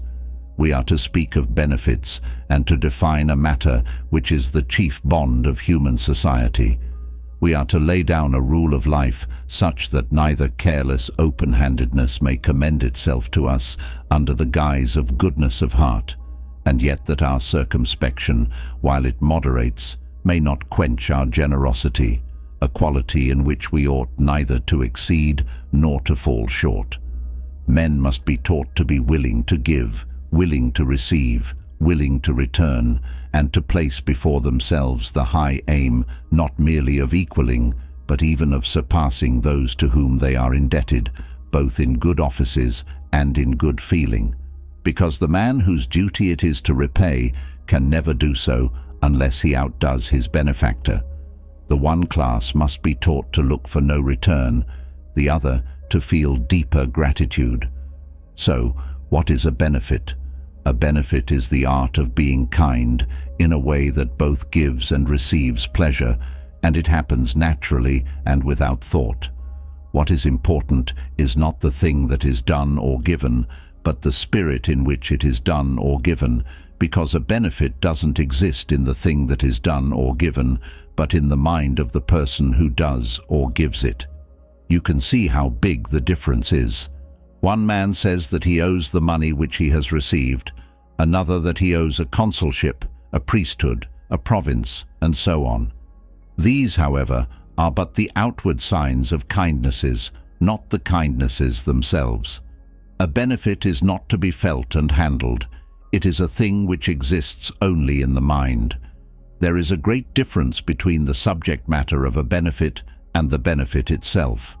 Wherefore neither gold nor silver, nor any of those things which are most highly esteemed, are benefits, but the benefit lies in the goodwill of him who gives them. The ignorant take notice only of that which comes before their eyes, and which can be owned and passed from hand to hand, while they disregard that which gives these things their value. The things which we hold in our hands, which we see with our eyes, and which avarice hugs, are transitory. They may be taken from us by ill luck or by violence, but a kindness lasts even after the loss of that by means of which it was bestowed, for it is a good deed which no violence can undo. For instance, suppose that I ransomed a friend from pirates, but another pirate has caught him and thrown him into prison. The pirate has not robbed him of my benefit, but has only robbed him of the enjoyment of it. Why we give benefits? We bestow benefits on others because it is our duty, and to maintain a clear conscience, ensuring that we have left no good we could do undone. Our motivation must be purely altruistic. If we seek to profit ourselves, it is not a benefit. Understanding this concept is important because a significant part of a wise person's tranquility comes from the time they spend each day thinking about benefits, bestowing them, and being grateful for them. It is so far from being right to bestow a benefit for one's own advantage that often, as I have explained, it is one's duty to bestow it when it involves one's own loss and risk. For instance, if I assist a man when beset by robbers so that he gets away from them safely, or help some victim of power, and bring upon myself the party spite of a body of influential men, very probably incurring myself the same disgrace from which I saved him, although I might have taken the other side and looked on with safety at struggles with which I have nothing to do. If I were to give bail for one who has been condemned, and when my friend's goods were advertised for sale, I were to give a bond to the effect that I would make restitution to the creditors, if in order to save a prescribed person, I myself run the risk of being prescribed. No one, when about to buy a villa at Tusculum or Tibur for a summer retreat because of the health of the locality, considers how many years' purchase he gives for it. This must be looked to by the man who makes a profit by it. The same is true with benefits. When you ask what return I get for them, I answer the consciousness of a good action. What return does one get for benefits? Pray tell me, what return one gets for righteousness, innocence, magnanimity, chastity, temperance? We Stoics, on the other hand, take pleasure in bestowing benefits, even though they cost us labor, provided that they lighten the labors of others, though they lead us into danger, provided that they save others, though they straiten our means if they alleviate the poverty and distresses of others. What difference does it make to me whether I receive benefits or not? Even if I receive them, it is still my duty to bestow them. A benefit has in view the advantage of him upon whom we bestow it, not our own. Otherwise, we merely bestow it upon ourselves. Gratitude is a virtue. Ingratitude is a vice. We are soft, weak creatures. We may be clever, but on our own, we are not a match for most animals, nature, and each other. It is only through union with each other that we are able to provide security and prosperity, and nothing builds union like gratitude or breaks it down more than ingratitude. A proof that gratitude is desirable for itself lies in the fact that ingratitude is to be avoided for itself, because no vice more powerfully rends a sewer and destroys the union of the human race. To what do we trust for safety, if not in mutual good offices one to another? It is by the interchange of benefits alone that we gain some measure of protection for our lives and of safety against sudden disasters. Taken singly, what should we be? A prey and quarry for wild beasts, a luscious and easy banquet, for while all other animals have sufficient strength to protect themselves, and those which are born to a wandering solitary life are armed, man is covered by a soft skin, has no powerful teeth or claws with which to terrify other creatures, but weak and naked by himself, is made strong by union. Ingratitude is the seed of much of the other wickedness people get themselves wrapped up in. We should be on high alert against it, because if we can keep it from taking root, we can save ourselves the greater struggle of uprooting some full-grown tree later on. It is also unreasonable because what you lose when someone does not return your benefit is the lesser part of it. The greater part is the virtuous action you took to help them. That should be more than enough for you, and if you happen to get the material of the benefit back, it is a bonus. There is nothing to be ungrateful about. There will always be murderers, tyrants, thieves, adulterers, ravishers, sacrilegious, and traitors. But the worst of all of these is the ungrateful man, as we can see from Stoic philosophy. People who are ungrateful all have the same flaw, though it shows up in a lot of different ways. A person is ungrateful if he or she denies receiving a benefit, acts like they didn't receive it, or doesn't return it. Forgetting about it is the worst kind of ungratefulness. Other people feel their debt and have some worth, even if they can't repay it because of their bad character. The right way to give. Bestowing benefits seems simple, but is rarely done properly, often dragging ourselves and the people we want to help through unnecessary hardship. We rarely give what we should, and often ruin our gifts with the way we give them or deal with them after they have been given. It is a cause for pity for the whole human race that being helpful is so difficult. Lucky for us, Seneca has a lot of advice for us on this topic. First off, how should we choose people to bestow benefits on? We should prefer people who are likely to be grateful for them over people who are likely to pay them back. We should value people by their hearts alone. In choosing a fit person, I shall not, as you expect, pay the least attention to whether I am likely to get any return from him. For I choose one who will be grateful, not one who will return my goodness. And it often happens that the man who makes no return is grateful, while he who returns a benefit is ungrateful for it. I value men by their hearts alone, and therefore I shall pass over a rich man if he be unworthy, and give to a good man, though he be poor, for he will be grateful, however destitute he may be. Since whatever he may lose, his heart will still be left to him. There are three things we should give first: what is necessary, what is useful, and what is nice. The next thing we need to decide is what kinds of benefits we want to give and how we should do them. Let's start with what is necessary. Next, what is useful. Finally, what is nice, as long as it lasts. We need to start with what is important, because things that keep life going have a very different effect on the mind than things that make it look better or feel better. Think about what the person you're giving the gift to, not what you want to give them. Don't give useless or offensive gifts. When we give these kinds of gifts, we need to be careful that they are acceptable by giving them at the right time, or by giving things that aren't common but that few people have, or at least that few people have these days. Or we can give things in a way that, even though they aren't naturally valuable, it's important to think about what gift will bring the person the most happiness and what he will notice most often, so that whenever he is with it, he is also with us. We should never send gifts that aren't useful, like shooting gear to a woman or an old man, books to a countryman, or nets to catch wild animals to a quiet literary man.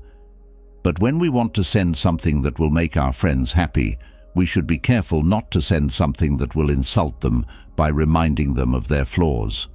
For example, if we send wine to someone who drinks a lot, or drugs to someone who is sick, that gift becomes offensive because it makes fun of the person receiving it. We should think about what our friends might need and offer it to them without being asked. It is very kind to save our friends the shame of having to ask for help, which we would gladly give them if they did. The best thing to do is to guess what someone wants, and the next best thing is to give it to them. Being ahead of the game with our friends by giving them what they want before they ask for it makes the gift much more valuable. Don't make an honest man ask for it with confusion and blushing. We should agree right away when our friends ask for help, so that even though we didn't know what they needed, we show that we meant to. If we can't guess what our friends will need, we should at least cut them off when they ask us for something, so that it looks like we were reminded of what we meant to do instead of being asked to do it. We should agree right away and, by being quick, make it look like we meant to do it even before they asked. According to ethical philosophy, some benefits should be given in secret, while others should be given in public. Giving without being known is okay if it helps the person receiving the gift more. Sometimes the person being helped needs to be tricked so that he can receive our gift without knowing where it came from. Give a lot and then try to forget what you gave. This keeps you from ruining your gifts by acting like a debt and gets you ready for the happiness of getting something back. The best man is one who gives freely, never expects anything in return, and is happy when something is returned because he forgets what he gave and sees it as a gift. The best way to remind someone to be thankful is to give them something new to be thankful for. Only the person who received the benefit should talk about it. We shouldn't talk about the benefits we've given men. The best way to remind them of them is to ask them to return them. We shouldn't bring them up or remember them. You should only remind a man of what you've given him by giving him something else. If we want our benefits to be returned, we should not even tell others about them. The person who receives them should be the one to tell others. If we want our benefits to be returned, we should really want the person we are giving them to thrive. We should love them and give them more benefits so that they reach their full potential and become the kind of person who returns our benefits, making us both happy and safe. Stopping work after planting the seed means the farmer will lose what he has worked for. It takes a lot of work to turn seeds into a crop. No plant will bear fruit unless it is cared for with equal care from the beginning to the end. The same is true for benefits. What benefits are better than the ones children get from their parents? But these benefits are useless if they are left behind when they are young, if the loving care of the parents doesn't watch over the gift they have given for a long time. The same is true for other benefits. If you don't help the person you have given something to, they will lose it. Giving isn't enough. You have to grow what you have given if you want them to be grateful to you. You should not only help them, but also love them. Don't give them things that will hurt them or lead them astray, even if they ask for them. It is your job to think about what might happen if they get what you're giving them and make sure it doesn't. If you love your friends, you should let them suffer bad things happen to themselves, even if they beg, get angry, or curse you. If you do not love them, you should refuse their request and take the consequences. We should think about the benefits that will last, as well as the benefits that will come now. We shouldn't just give men what they want, but what they will be glad they got in the future. Many people say, "I know this won't help him, but what can I do? He cries out for it. I just can't say no to his pleas. He will blame himself, not me, if you let him do it." Not at all. He will blame someone unjustly when he comes to his senses after the excitement is over. How can he not hate the person who helped him hurt and put himself in danger? It is cruel kindness to let yourself be persuaded into giving something that hurts those who beg for it, and it is the highest virtue to protect someone from harm against their will. Giving people what they want is just hate disguised as politeness. Let's give perks that get better the more they are used and can never turn into harm. I will never give a man money if I know he will use it to cheat on his wife. I won't be found with any bad plans or actions either. I will try to keep guys from crying if I can. At the very least, I will never help them with it if not. My friend will never get the tools he needs to do harm from anyone else but himself. This is true whether anger drives him to do wrong or desire tempts him away from the safe road. I also won't let him say one day that he destroyed me because he loved me. We've looked at Seneca's ideas about what benefits are and how to give them. Seneca teaches us that the real value of a benefit is not in the gift itself, but in the spirit with which it is given. This important distinction shifts our attention from the tangible aspects of giving to the intangible qualities of kindness and goodwill. Seneca says that the timing, the way, and the specific needs of the recipient all play a big role in how important a benefit is. According to him, we should be proactive in understanding and anticipating the needs of others, give without expecting anything in return, and choose recipients based on their character rather than their ability to repay. This encourages a culture of generosity and gratitude. By practicing this art, we not only improve the lives of others, but also foster our own moral development and inner tranquility, according to Seneca's lessons. As we've already talked about why and how to give benefits, the next step is to look at the equally important skills of receiving and returning them. This is a very important part because it completes the cycle of generosity and strengthens the bonds of union that give us safety and peace of mind.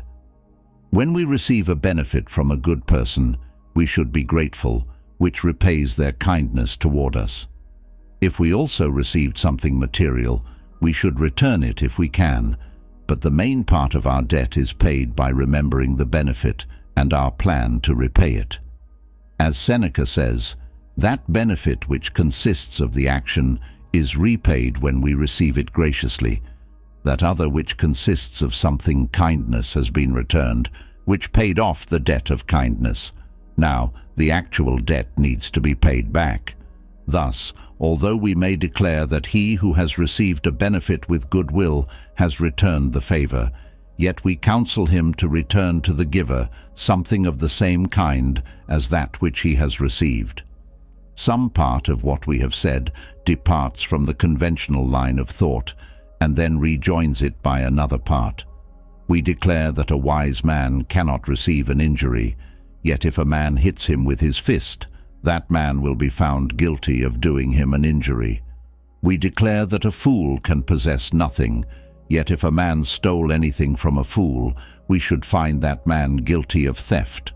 We declare that all men are mad, yet we do not dose all men with whore, but we put into the hands of these very persons whom we call madmen both the right of voting and of pronouncing judgment.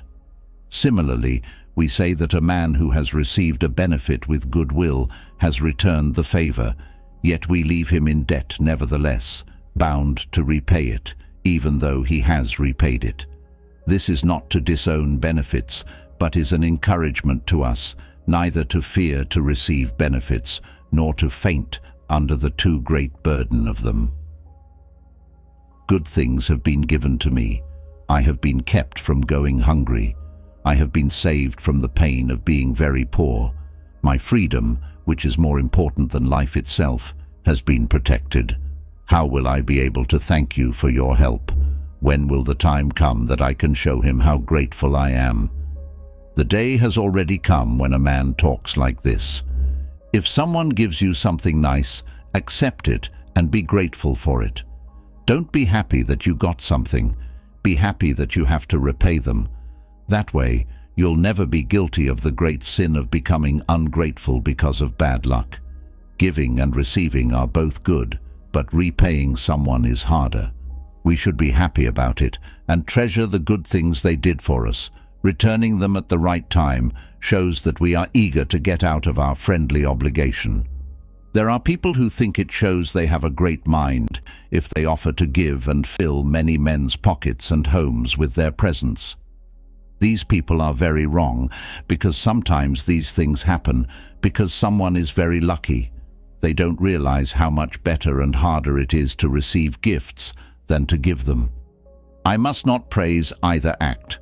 An honest heart should both give and receive, because both are valuable.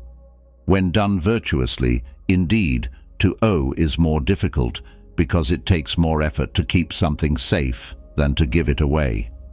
As a result, we shouldn't be in a rush to repay, and we shouldn't try to do so before the time is right either. My benefactor gave me his gift, so I shouldn't worry about him or myself. He has enough security. He can't lose it unless he loses me, and even then, he won't lose it because I thanked him for it and asked for it back. Someone who thinks too much about repaying a favor should assume that their friend thinks too much about receiving it. Don't worry about either way. If he wants to get his benefit back, he can. Seneca gives one last piece of advice on how to receive. When it comes to getting things from bad men, if the person is truly evil, then no gift could be useful and no debt could be due. But if the source is just a bad person, any help you get from them should be returned, not given. When it comes to the average bad guy I can find in any town's market, and who only people fear, I would give him back something I had gotten from him. It's not fair for me to benefit from his bad behavior. It doesn't matter if the owner is good or bad.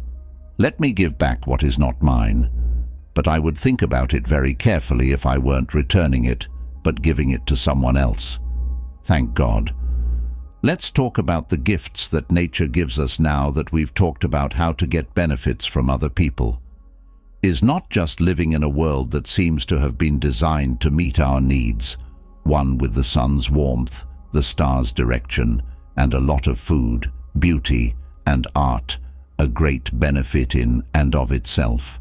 In fact, it is a wonderful gift that makes us think about how generous life is and how we fit into it.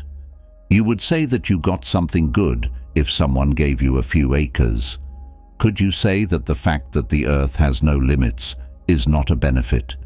You would call it an advantage if someone gave you money and filled your chest. God has dug a huge number of mines and let a huge number of rivers flow from the ground.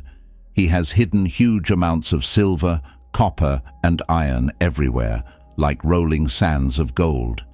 He has also given you the tools to find them by putting clues on the earth's surface that show where the spoils are hidden.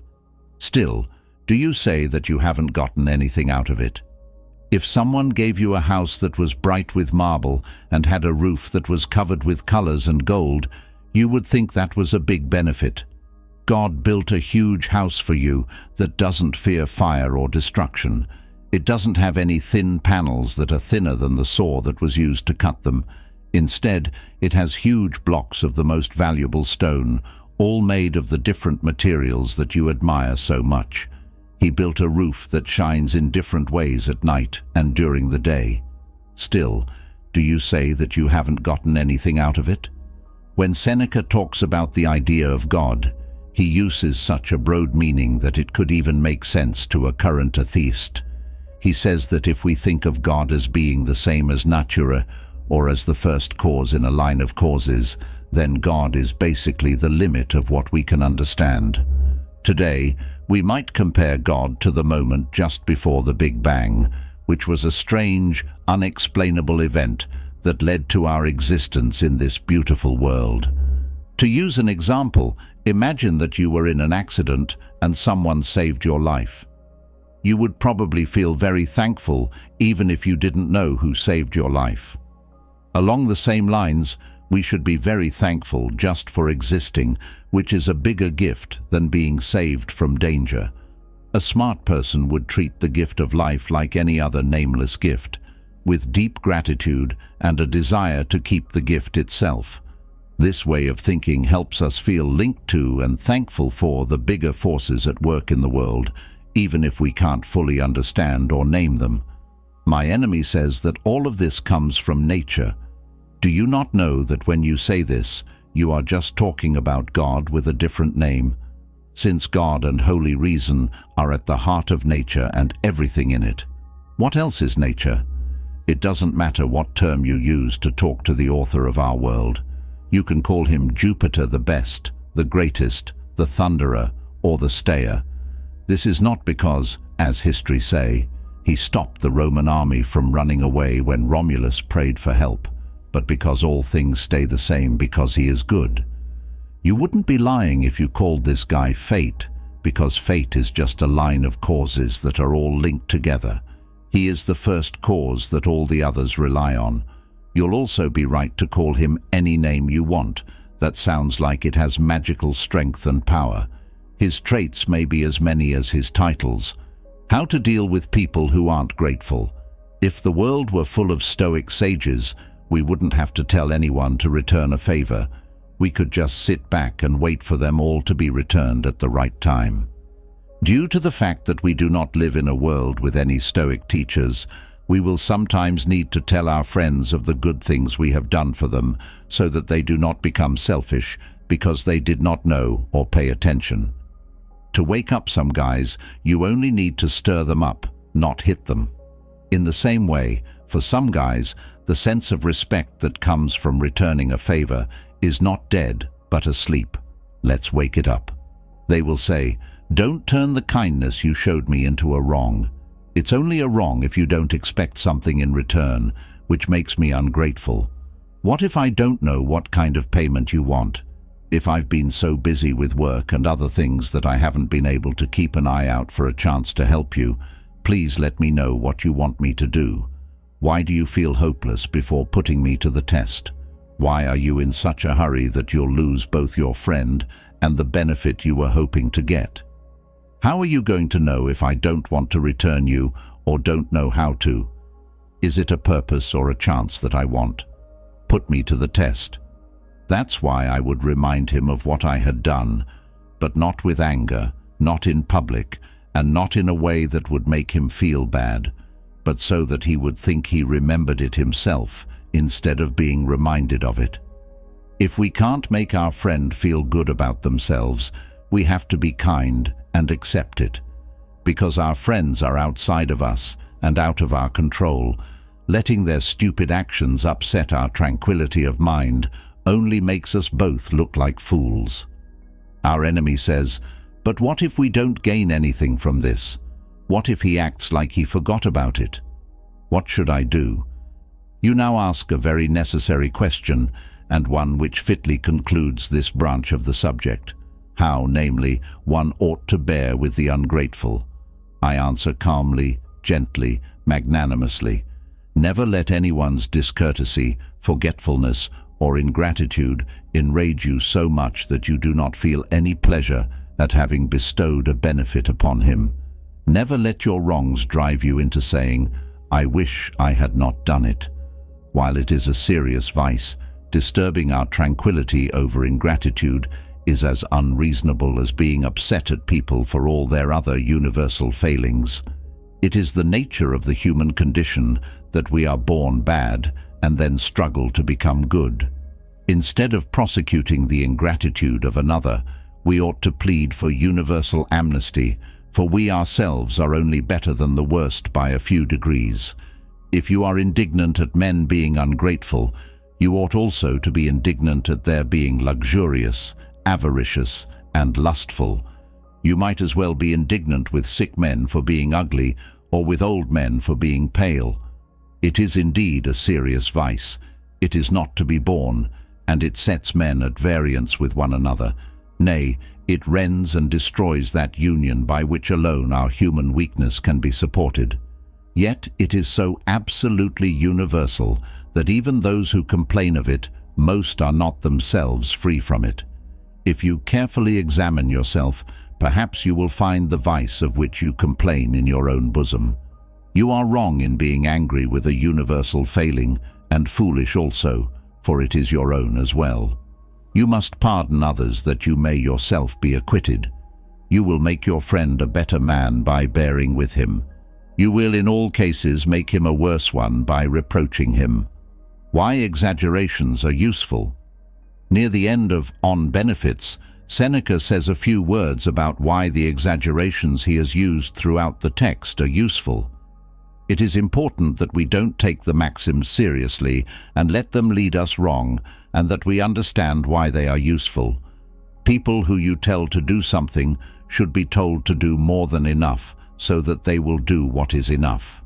The point of all lies is to get to the truth, so the person who said horses were whiter than snow and faster than the wind said things that couldn't possibly be true so that people would think they were as true as possible. Let the man who has given a benefit forget it means that he shouldn't remember it, but it shouldn't look like he does. When we say that repayment of a benefit shouldn't be demanded, we don't mean that it shouldn't be demanded at all. Repayment is often demanded from bad men, and even good men need to be reminded of it. Am I not to show someone a way to repay that which they don't see? Am I not to explain? The ball game. Now that we've talked about how a Stoic should give and receive, how do we remember all of these rules and put them into practice in real life?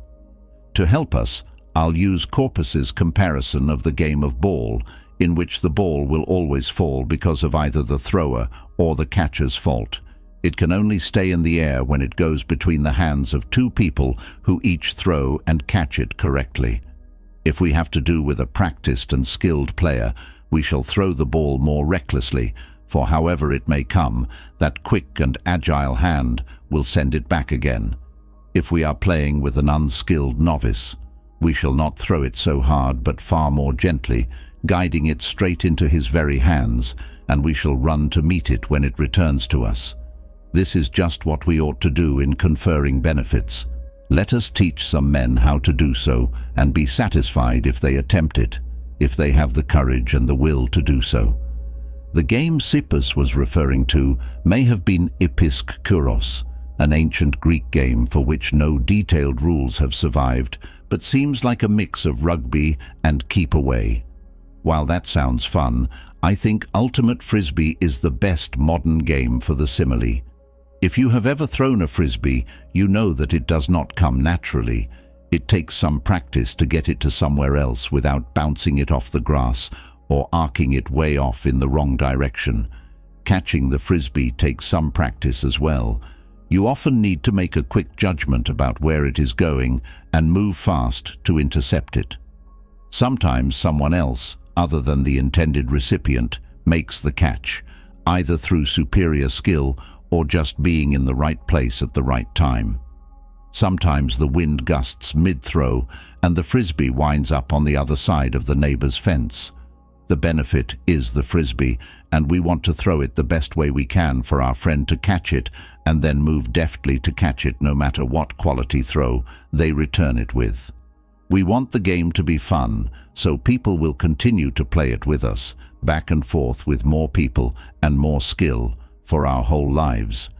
As a real-life Stoic practice, play the ball game. This goes along with the journaling we are already doing. Always be on the lookout for good things you can do for other people. Asking yourself, what can I do for people, makes you feel good and makes you act better than you would otherwise. Think about the receiver's skill level and make sure the ball is caught. Have fun and remember the good things that have happened to you. Part 8 on the shortness of life. I need a stout heart to hear without flinching this din of battle, which sounds roundabout, and all would rightly think me mad if when grey beards and women were heaping up rocks for the fortifications, when the armour-clad youths inside the gates were awaiting or even demanding the order for a sally, when the spears of the foemen were quivering in our gates, and the very ground was rocking with mines and subterranean passages. I say they would rightly think me mad if I were to sit idle, putting such petty poses as this. What you have not lost, you have, but you have not lost any horns. Therefore, you have horns or other tricks constructed after the model of this piece of sheer silliness. And yet I may well seem in your eyes no less mad if I spend my energies on that sort of thing, for even now I am in a state of siege, and yet in the former case it would be merely a peril from the outside that threatened me and a wall that sundered me from the foe. As it is now, death-dealing perils are in my very presence. I have no time for such nonsense. A mighty undertaking is on my hands. What am I to do? Death is on my trail, and life is fleeting away. Teach me something with which to face these troubles. Bring it to pass that I shall cease trying to escape from death, and that life may cease to escape from me. Give me courage to meet hardships. Make me calm in the face of the unavoidable. Relax the straitened limits of the time which has allotted me. Show me that the good in life does not depend upon life's length, but upon the use we make of it. Also, that it is possible, or rather usual, for a man who has lived long to have lived too little. Say to me when I lie down to sleep, you may not wake again, and when I have woken, you may not go to sleep again. Say to me when I go forth from my house, you may not return, and when I return, you may never go forth again. You are mistaken if you think that only on an ocean voyage there is a very slight space between life and death. No, the distance between is just as narrow everywhere. It is not everywhere that death shows himself so near at hand, yet everywhere he is as near at hand. Many people have been told they will die and have seen others die, but they still act as if they are sure they will be the first to live forever. This is one of our common crazy beliefs. We do this because we are afraid of death, even though it is an outside event as natural as birth. We didn't fear birth because we were nothing before we were born. We make our lives long or short by how we use our time. A life of limited years spent wisely, possessing tranquility of mind, living in accordance with nature, is infinitely preferable to a long one wasted by a fool. We must realize this and start out for the good life with all haste. We must set out at this very moment. We have already wasted much of the day and have a long and arduous journey to make before nightfall. It is not that we have a short space of time, but that we waste much of it. Life is long enough, and it has been given in sufficiently generous measure to allow the accomplishment of the very greatest things, if the whole of it is well invested. But when it is squandered in luxury and carelessness, when it is devoted to no good end, forced at last by the ultimate necessity, we perceive that it has passed away before we were aware that it was passing. So it is. The life we receive is not short, but we make it so, nor do we have any lack of it, but are wasteful of it. Just as great and princely wealth is scattered in a moment when it comes into the hands of a bad owner, while wealth, however limited, if it is entrusted to a good guardian, increases by use. So our life is amply long for him who orders it properly. We waste ourselves in so many ways, and prioritize the wasting, sacrificing everything else for it. We are possessed by greed, lust, ambition, or nihilism. We chase after our own achievement or spend ourselves supporting the achievement of others. We are made anxious by both success and failure. We do all of this without doing the most important things first. We must learn the fundamentals of life. Why do we complain of nature? She has shown herself kindly. Life, if you know how to use it, is long. But one man is possessed by an avarice that is insatiable, another by a toilsome devotion to tasks that are useless. One man is bloated with wine, another is paralyzed by sloth. One man is exhausted by an ambition that always hangs upon the decision of others. Another, driven on by the greed of the trader, is led over all lands and all seas by the hope of gain. Some are tormented by a passion for war and are always either bent upon inflicting danger upon others or concerned about their own. Some there are who are worn out by voluntary servitude in a thankless attendance upon the great. Many are kept busy either in the pursuit of other men's fortune or in complaining of their own. Many, following no fixed aim, shifting and inconstant and dissatisfied, are plunged by their fickleness into plans that are ever new. Some have no fixed principle by which to direct their course, but fate takes them unawares while they lull and yawn. So surely does it happen that I cannot doubt the truth of that utterance which the greatest of poets delivered with all the seeming of an oracle. The part of life we really live is small. We waste our lives because we are confused about what is actually valuable. We value money and land, which are worthless, but waste time, which is the only thing we own. Land and money come and go with the whim of fortune, but time can never be regained when lost or repaid when given. We are prone to so freely dispose of our time that even those who live 100 years will have wasted almost every day and every hour of it. Though all the brilliant intellects of the ages were to concentrate upon this one theme, never could they adequately express their wonder at this dense darkness of the human mind. Men do not suffer anyone to seize their estates, and they rush to stones and arms if there is even the slightest dispute about the limit of their lands, yet they allow others to trespass upon their life. Nay, they themselves even lead in those who will eventually possess it. No one is to be found who is willing to distribute his money, yet among how many does each one of us distribute his life? In guarding their fortune, men are often close-fisted, yet when it comes to the matter of wasting time, in the case of the one thing in which it is right to be miserly, they show themselves most prodigal. And so, I should like to lay hold upon someone from the company of older men and say, I see that you have reached the farthest limit of human life. You are pressing hard upon your 100th year, or are even beyond it. Come now, recall your life and make a reckoning.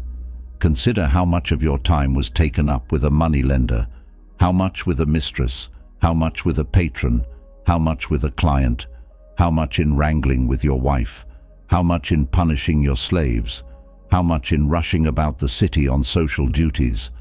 Add the diseases which we have caused by our own acts. Add, too, the time that has lain idle and unused. You will see that you have fewer years to your credit than you count. Look back in memory and consider when you ever had a fixed plan, how few days have passed as you had intended, when you were ever at your own disposal, when your face ever wore its natural expression, when your mind was ever unperturbed. What work you have achieved in so long a life. How many have robbed you of life when you were not aware of what you were losing? How much was taken up in useless sorrow, in foolish joy, in greedy desire, in the allurements of society? How little of yourself was left to you? You will perceive that you are dying before your season. In that case, we should spend our valuable time learning how to live and how to die. What does that mean in real life? Commit to becoming wise and learning philosophy. Spend your time with wise people who will teach you, not on politics, ICS, social media, or porn. Cut ties with the things that don't matter and fill them with the things that do. Do philosophy first. Make it your priority, because without it, Luckily for us, fortune has chosen to make all the wisdom of the ages available to us and given us many wise people to take as teachers. If only we get our priorities straight. Of all men, they alone are at leisure who take time for philosophy. They alone really live, for they are not content to be good guardians of their own lifetime only. They annex every age to their own. All the years that have gone before them are an addition to their store. Unless we are most ungrateful, all those men, glorious fashioners of holy thoughts, were born for us. For us, they have prepared a way of life. By other men's labors, we are led to the sight of things most beautiful that have been wrested from darkness and brought into light. From no age are we shut out. We have access to all ages, and if it is our wish, by greatness of mind, to pass beyond the narrow limits of human weakness, there is a great stretch of time through which we may roam. We may argue with Socrates, we may doubt with Carides, find peace with Epicurus, overcome human nature with the Stoics, exceed it with the Cynics.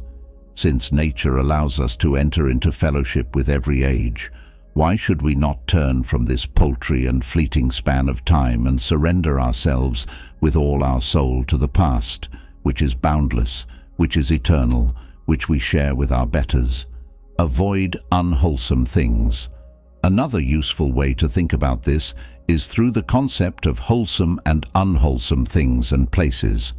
Just as pestilential places assail even the strongest constitution, So there are some places which are also so unwholesome for a healthy mind, which is not yet quite sound, though recovering from its ailment. We are just starting down the road of recovery, so it is important to be aware of the many distractions and temptations that surround us. To stay on this path, we must avoid environments and individuals that might, whether intentionally or not, lure us away from our virtuous goals. This includes being selective about the information we consume. Much of what is found in books, sports, television, and particularly in the realms of social media, politics, and pornography, is designed to stir our passions and distract us from meaningful contemplation. In the modern world, we are increasingly drawn into parasocial relationships, one-sided interactions where we might find ourselves spending more time with influencers, politicians, or podcast hosts than with actual people in our lives. Interestingly, the Stoics were ahead of their time in embracing a form of this concept. They cultivated relationships, albeit one-sided, with the greatest minds of the past.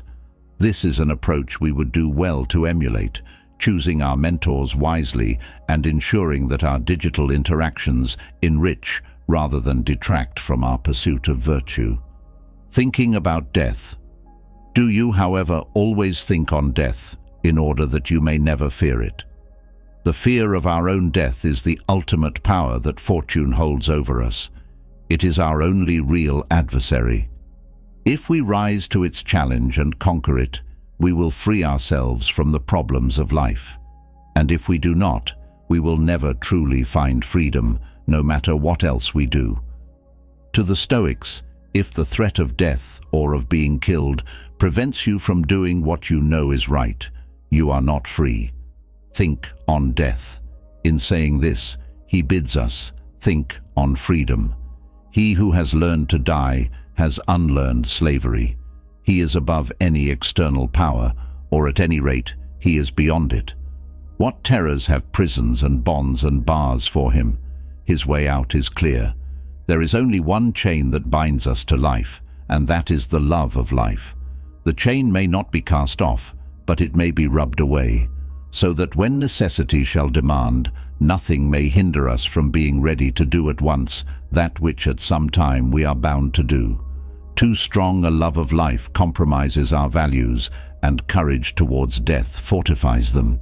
There are many things we ought not to do, even under mortal threat, but that we will if we incorrectly value our living over our living well. We ought not to kill, betray, bear false witness, or sacrifice our freedom. We should walk the path of virtue even onto the gallows. We must remember not only that our lives could end today, but that the lives of our family and friends could as well. Fortune is a monster and will seek to bring down the person who has escaped her power by assaulting their loved ones. We must show the same courage with others as we do with ourselves, which can be an even greater challenge. Therefore, let us continually think as much about our own mortality as about that of all those we love. In former days, I ought to have said, "My friends, Serenus is younger than I, but what does that matter? He would naturally die after me, but he may precede me." It was just because I did not do this that I was unprepared when fortune dealt me the sudden blow. Now is the time for you to reflect, not only that all things are mortal, but also that their mortality is subject to no fixed law. Whatever can happen at any time can happen today. Finish your life every day. There is indeed a limit fixed for us, just where the remorseless law of fate has fixed it. But none of us knows how near he is to this limit. Therefore, let us so order our minds as if we had come to the very end. Let us postpone nothing. Let us balance life's account every day. The greatest flaw in life is that it is always imperfect, and that a certain part of it is postponed. One who daily puts the finishing touches to his life is never in want of time. And yet, from this want arise fear and a craving for the future, which eats away the mind. There is nothing more wretched than worry over the outcome of future events. As to the amount or the nature of that which remains, our troubled minds are set aflutter with unaccountable fear. Therefore, my dear Lucilius, begin at once to live and count each separate day as a separate life. He who has thus prepared himself, he whose daily life, has been a rounded whole, is easy in his mind. But those who live for hope alone find that the immediate future always slips from their grasp, and that greed steals along in its place, and the fear of death, a curse which lays a curse upon everything else. We need to face the fact that death is inevitable and start living each day as if it were the last. We need to stop putting off living because we don't know what the future holds. This habit only makes us fearful and wanting, and takes away from our current practice of being patient. Immersing yourself in the original texts of the Stoic philosophers is important if you want to change your life through philosophy. Understanding their teachings firsthand is the basis of this philosophical journey. After taking in their wisdom, the next step is to think about how these lessons relate to your own life and write about them. As Seneca says, we should study Stoicism like a bee. Reading, I hold, is indispensable, primarily to keep me from being satisfied with myself alone. And besides, after I have learned what others have found out by their studies, to enable me to pass judgment on their discoveries and reflect upon discoveries that remain to be made. Reading nourishes the mind and refreshes it when it is wearied with study. Nevertheless, this refreshment is not obtained without study. We ought not to confine ourselves either to writing or to reading. The one continuous writing will cast a gloom over our strength and exhaust it. The other will make our strength flabby and watery. It is better to have recourse to them alternately and to blend one with the other, so that the fruits of one's reading may be reduced to concrete form by the pen. We also, I say, ought to copy these bees and sift whatever we have gathered from a varied course of reading. For such things are better preserved if they are kept separate. Then, by applying the supervising care with which our nature has endowed us, in other words, our natural gifts, we should so blend those several flavors into one delicious compound that even though it betrays its origin, yet it nevertheless is clearly a different thing from that when it came. This is what we see nature doing in our own bodies without any labor on our part. So it is with the food which nourishes our higher nature. We should see to it that whatever we have absorbed should not be allowed to remain unchanged, or it will be no part of us. We must digest it, otherwise it will merely enter the memory and not the reasoning power. It's not enough to just understand Stoicism's philosophy. We need to really incorporate it into the way we think. To do this, you need to do two things: read and write. First, feed your mind with the writings of the great Stoic thinkers. Then, do reflective writing that combines their ideas with your own. A suggested reading order is to start with Seneca's Letters from a Stoic, then move on to others. We should try to remember this at all times, so we can remember that not even the next hour is guaranteed. Thinking about death helps us prepare for the worst that can happen to ourselves and our loved ones. Focusing on the next hour rather than a longer period of time is crucial because its brevity compels us to apply the dichotomy of control in this moment, concentrating solely on what is within our power here and now. Practice justice now. Be wise and good and kind now. Possess tranquility of mind now. Part 9. The Happy Life. When everything works out.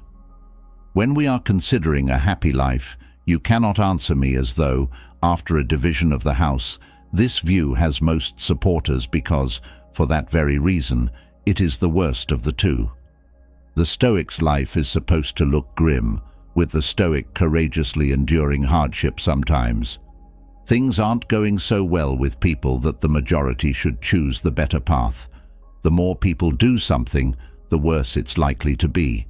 So, let's not ask what is most commonly done, but what is best for us and will bring us eternal happiness, not what the vulgar, who are the worst possible representatives of truth, like. To get to virtue and the happiness that comes with it, the best life involves putting the whole system together, making philosophy your daily priority, and fighting against vice head-on. It also means always keeping the dichotomy of control in mind and living with wisdom, treating everyone you meet like family, and refusing to be separate from virtue. Living this way leads to high happiness, which comes with it.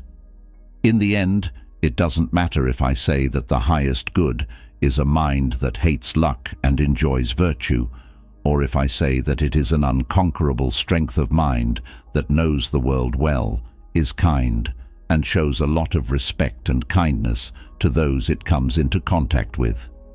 We could also say that a person is happy if he or she only knows good and bad in the form of good or bad minds, if they value honor and are happy with their own virtue, if they don't get pumped up or down by good or bad luck, if they only know good that they can give themselves, and if their real pleasure comes from hating pleasures. This idea can be expressed in many different ways without changing its meaning. What stops us from saying that a happy life is a mind that is free, upright, undaunted, and steadfast beyond the influence of fear or desire, that thinks nothing good except honor and nothing bad except shame, and that sees everything else as a bunch of meaningless details that can't add or take away anything? People who follow these principles must always be happy, and their happiness must come from above, because they are content with what they have and don't want any more pleasures than the ones they can get at home. Isn't he right to let these pleasures balance out the small, silly, and short-lived movements of their poor body? The day they become proof against pleasure, they also become proof against pain. See, on the other hand, what a bad and guilty master man is who is controlled by pleasures and pains, those most unreliable and passionate of masters. We must escape them into freedom, which will give us nothing but disdain for luck. But if we do reach it, then those priceless blessings will come to us, the peace of a mind at rest in a safe place, its high thoughts, and its steady lying. It is important to remember that the Stoics' happiness comes from avoiding pleasure, not from seeking it. Pleasure depends on luck, which makes it the opposite of secure. The Stoics' happiness comes from virtue alone, which can't be shaken. Why pair two things that are so different and even incompatible? Virtue is high, sublime, royal, unconquerable, and never-ending, while pleasure is low, slavish, weak, and short-lived. The best things never change, and the highest good never ends. This is because a right-thinking mind never changes or hates itself, and the best things never go through any changes. But pleasure dies just as quickly as it charms us. It doesn't have much scope, so it quickly cloys and tires us out and fades away as soon as its first imp impulse is over. In fact, we can't depend on things that change. The Stoic doesn't practice philosophy to get happiness. She does it to pursue virtue alone. She is like a jealous lover who won't let rivals for her attention. Happiness comes as a result of virtue, as a blessing bestowed upon those who gain her favor. It only works in that direction. The intentions of the practitioner are very important here, so it can't be faked or gotten quickly. You will be happy, but only after you become good.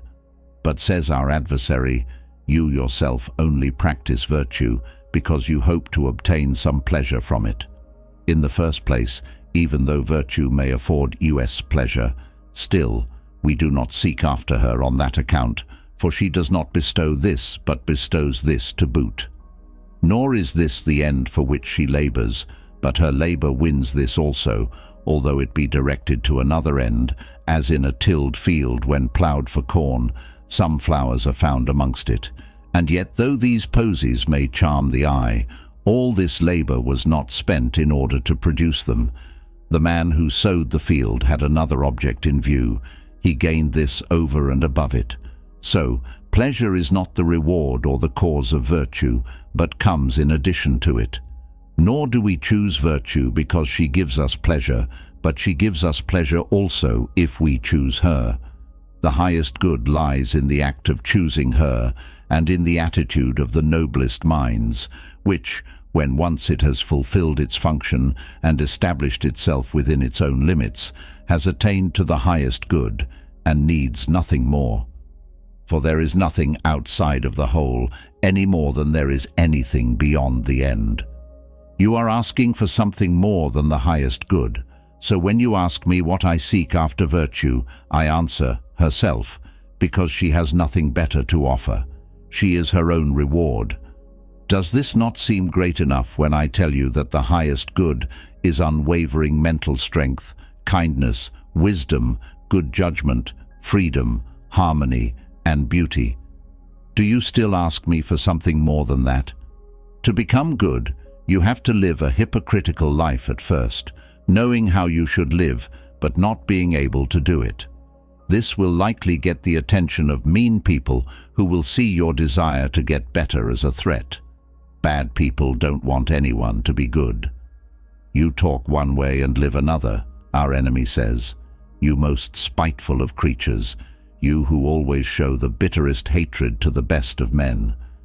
I speak of virtue, not of myself, and when I blame vices, I first blame my own. Spite, however deeply steeped in venom, shall not keep me back from what is best. In the next book, Seneca continues to warn us not to be too hard on ourselves. He says we should talk out loud and then try to live up to our bold words. We might not be able to do it right away, or even after a long time of trying, but that shouldn't stop us from going for the right goal. So, you have no reason to misunderstand the honorable, brave, and honest language that people who are studying wisdom use. First, keep in mind that a student of wisdom is not the same thing as a man who has become perfect in wisdom.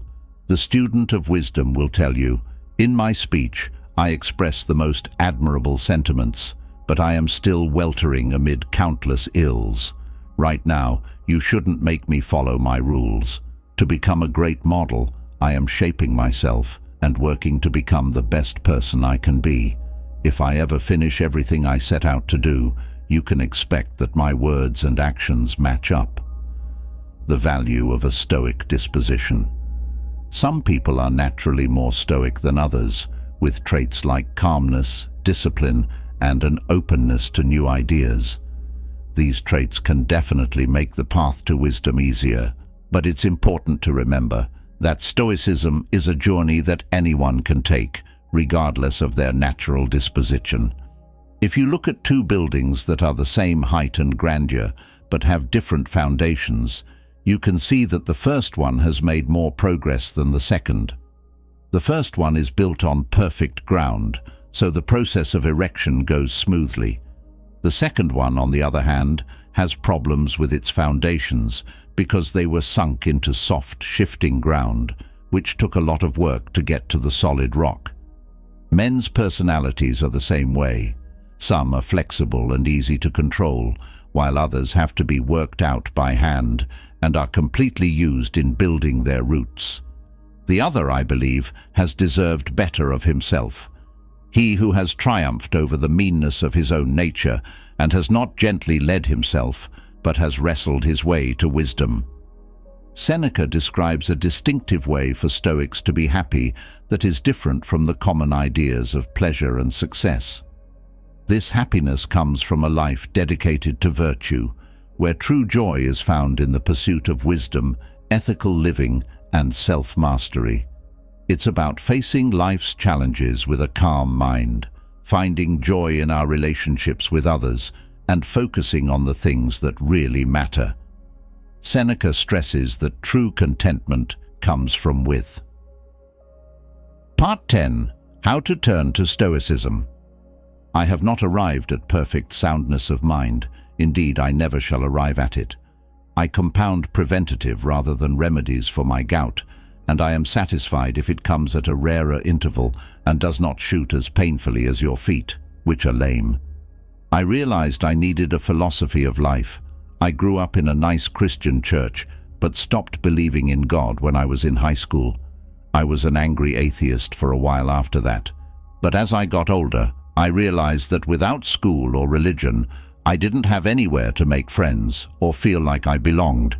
So I calmed down and joined a few secular groups, but I never really found the community I was looking for. That's when Stoicism seemed like the next best thing to try. I think it's hard to live without a philosophy of life. It's hard to know if you are a good person and if you are living your life well. It's hard to feel connected to the people around you and to the world. And it leaves you without an answer when that voice in the night tells you that life is pointless, you're going to die, and all your suffering has been for nothing. Earlier in my life, I experienced depression and panic attacks that lasted until I finally found relief through the combination of controlled meditation and cognitive behavioral therapy. Either way, I had to know. I think of Stoicism as a lost art. Well-functioning philosophies of life, like the major world religions, are very complicated social machines. They give us many valuable things that we can't get on our own. They give us contexts that help us find meaning and purpose in life. They give us moral frameworks that help us build communities and interact with others in ways that hurt others. If Stoicism is to fulfill its promises, it must offer the same. This would be possible if we were students of the original school, listening to lectures under the Stoa and immersed in the culture of ancient Athens. Without a thorough understanding of how all the parts work, we often end up with worldviews that are superficial or that fail us when we need them most. This is especially true of Stoicism. Stoicism seems to be living up to its claims in my life so far. I haven't tamed all of my fears and desires, but I have made a lot of progress on some of them, more than I ever thought possible. This makes me think that Seneca's system might actually work. At this point, I think the chances are high enough that it's worth putting in a few more years of hard work to find out for sure.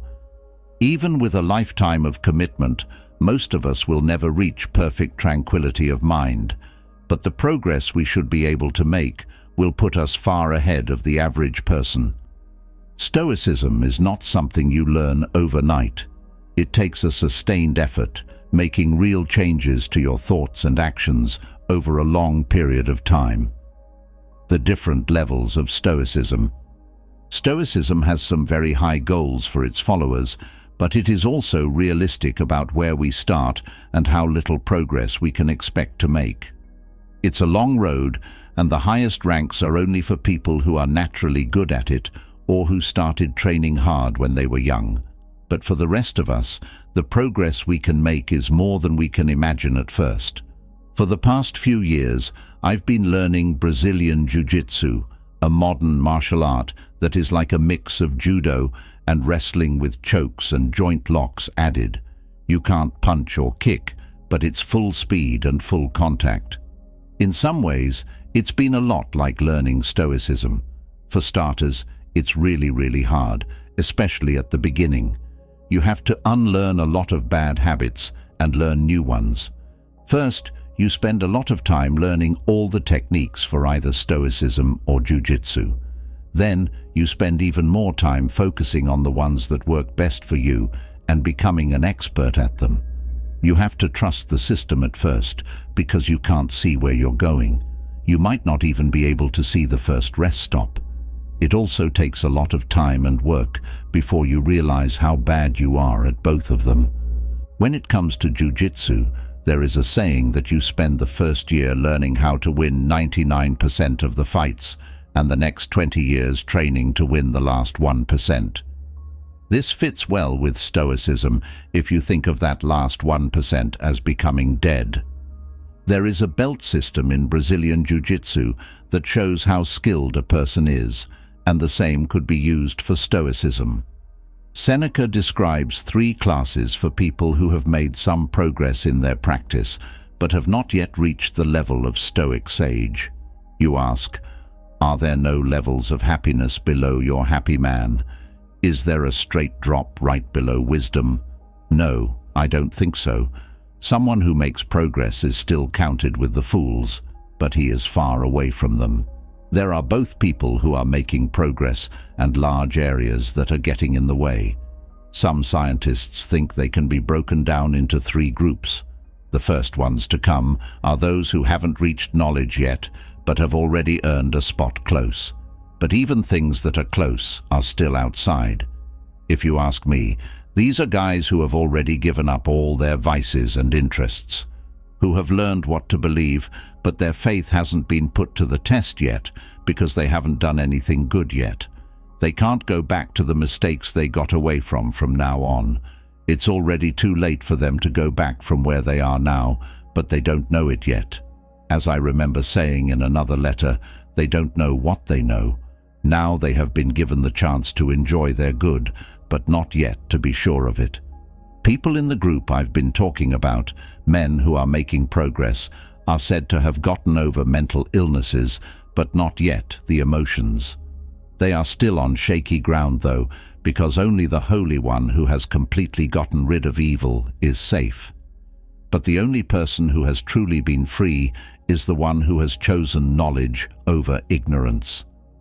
The second group is made up of people who have given up the worst things about their mind and their interests, but they are not completely immune because they can still go back to how they were. The third class is safe from many vices, especially the big ones, but not all of them. They've gotten away from things like greed, but they still feel angry. Though lust doesn't bother them as much as it used to, desire still does. They no longer want anything, but they still fear it, and because they are afraid, they give in to some things even though they are strong enough to handle others. They don't fear death, but they are scared of pain. Let's think about this for a moment. If we get into this class, everything will be fine. In order to reach the second stage, we need to be very lucky with our native gifts and learn a lot all the time. But not even the third kind should be looked down upon. Think about all the bad things you see around you. Look at how every crime is shown, how much evil gets worse every day, and how common sins are in both the home and the community. So, you can see that we are making a lot of progress if we are not counted among the lowest. Black belts, trainees in jiu-jitsu, stay at this level for about 2 years before going up to blue belts, proficient. Seneca has trained for many more years to get his third type of belt, the blue belt. They can then move up to purple, brown, and black belts, which are the second, first, and second types, respectively. And the calm wise man. Black belts and teachers are not to be messed with. It's said that 90% of people who start jiu-jitsu quit before they get their blue belt. I bet that's about the same percentage of people who quit Stoicism. But we could make our whole lives better if we could just keep going and work hard for a few years. It's likely that most of us will never get past the third type, but getting that far is still a long way from heaven to hell. Stoic practice. Get into the beat or walk the tight RPP. When things happen that throw you off, go back to yourself right away and try not to lose the rhythm more than you have to. If you keep going back to the rhythm, you'll understand it better. When done correctly by an experienced Stoic, the hours between getting up and going to bed should all feel the same. It's good to train your mind by setting goals in the morning and thinking about them at night. Between those 2 points, we should spend our time practicing virtue and avoiding the traps and temptations of wealth. That's what Marcus Aurelius called this state. The beat. When things are going well for me, it does feel like that. But most of the time, being calm is more like walking on a wire with a tight RPP. First, you have to get to a high place.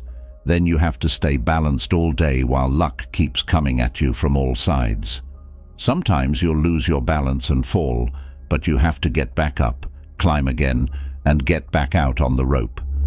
The goal is to not fall at any point between your planning in the morning and your review in the evening.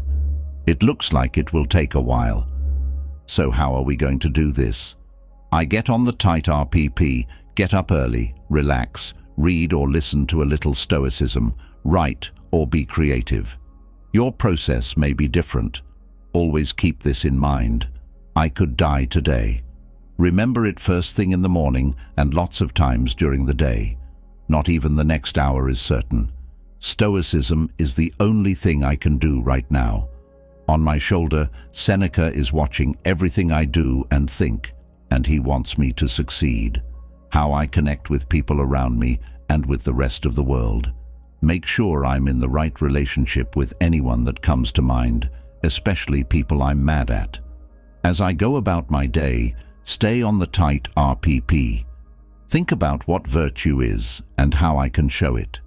In what way can I worship her today out of superstition?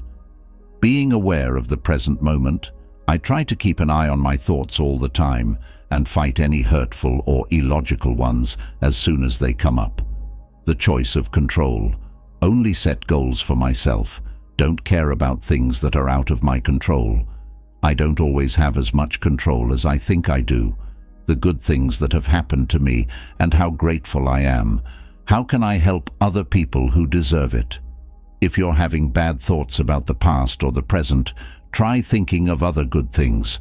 Remember that you can't change the past or the future. Make sure that's where all of my attention is going. Wants. Remember what is really good. The mind wants what it already has. Fears. Think about what is really bad. A mind that lets its fears take over. Do something about the things you can control when you feel stressed. Practice not caring about the other people. Take 10 to 15 minutes during lunch to write in a silent book. In the nights, work out, write, be artistic, or get things done. Make easy, good food. Write down what went well and what didn't today. What else could I have done? What bad habit did you break today? What sin have you looked at? How are you better than them? Write down the good things that have happened to me and why I'm thankful for them. Think about how I can get them back next time. What was the smartest idea I got today? What is Seneca's daily sum and share for himself? Get yourself something that will protect you from misfortunes like poverty, death, and more. And once you've gone over a lot of ideas, pick one to really think about that day. From all the things I've read, this is how I do things. I take a certain part for myself. Only time will tell if Stoicism lives up to its claims. The answer might not become clear until we face death and try to deal with it on an equal level. But I can say for sure that the times I practice Stoicism, when I remember my goal and think about things like knowledge, justice, moderation, and courage, are time well spent. Most of the time, these are my best times, and even when they're hard, they never overwhelm me. It is hard to put into practice the idea that living in the present is the best way to approach life, even if you mentally understand that it is. Seneca said, "The present alone can make no man wretched." I believe that this is true. For some reason, we all want to live in the past or the future, but putting the present moment first is the best way to show the dichotomy of control. Although this truth is hard to understand, I think we become truly wise in the Stoic sage sense the moment we see it in a way that we can't miss. It seems like this is a real discovery that people can have. It means that we are using our thinking in the best way possible, and the end result should be the happiest state a person can reach. The last part is just a guess, but being able to feel this way seems like it's true. To find out, you have to keep working and try to make the most of every hour.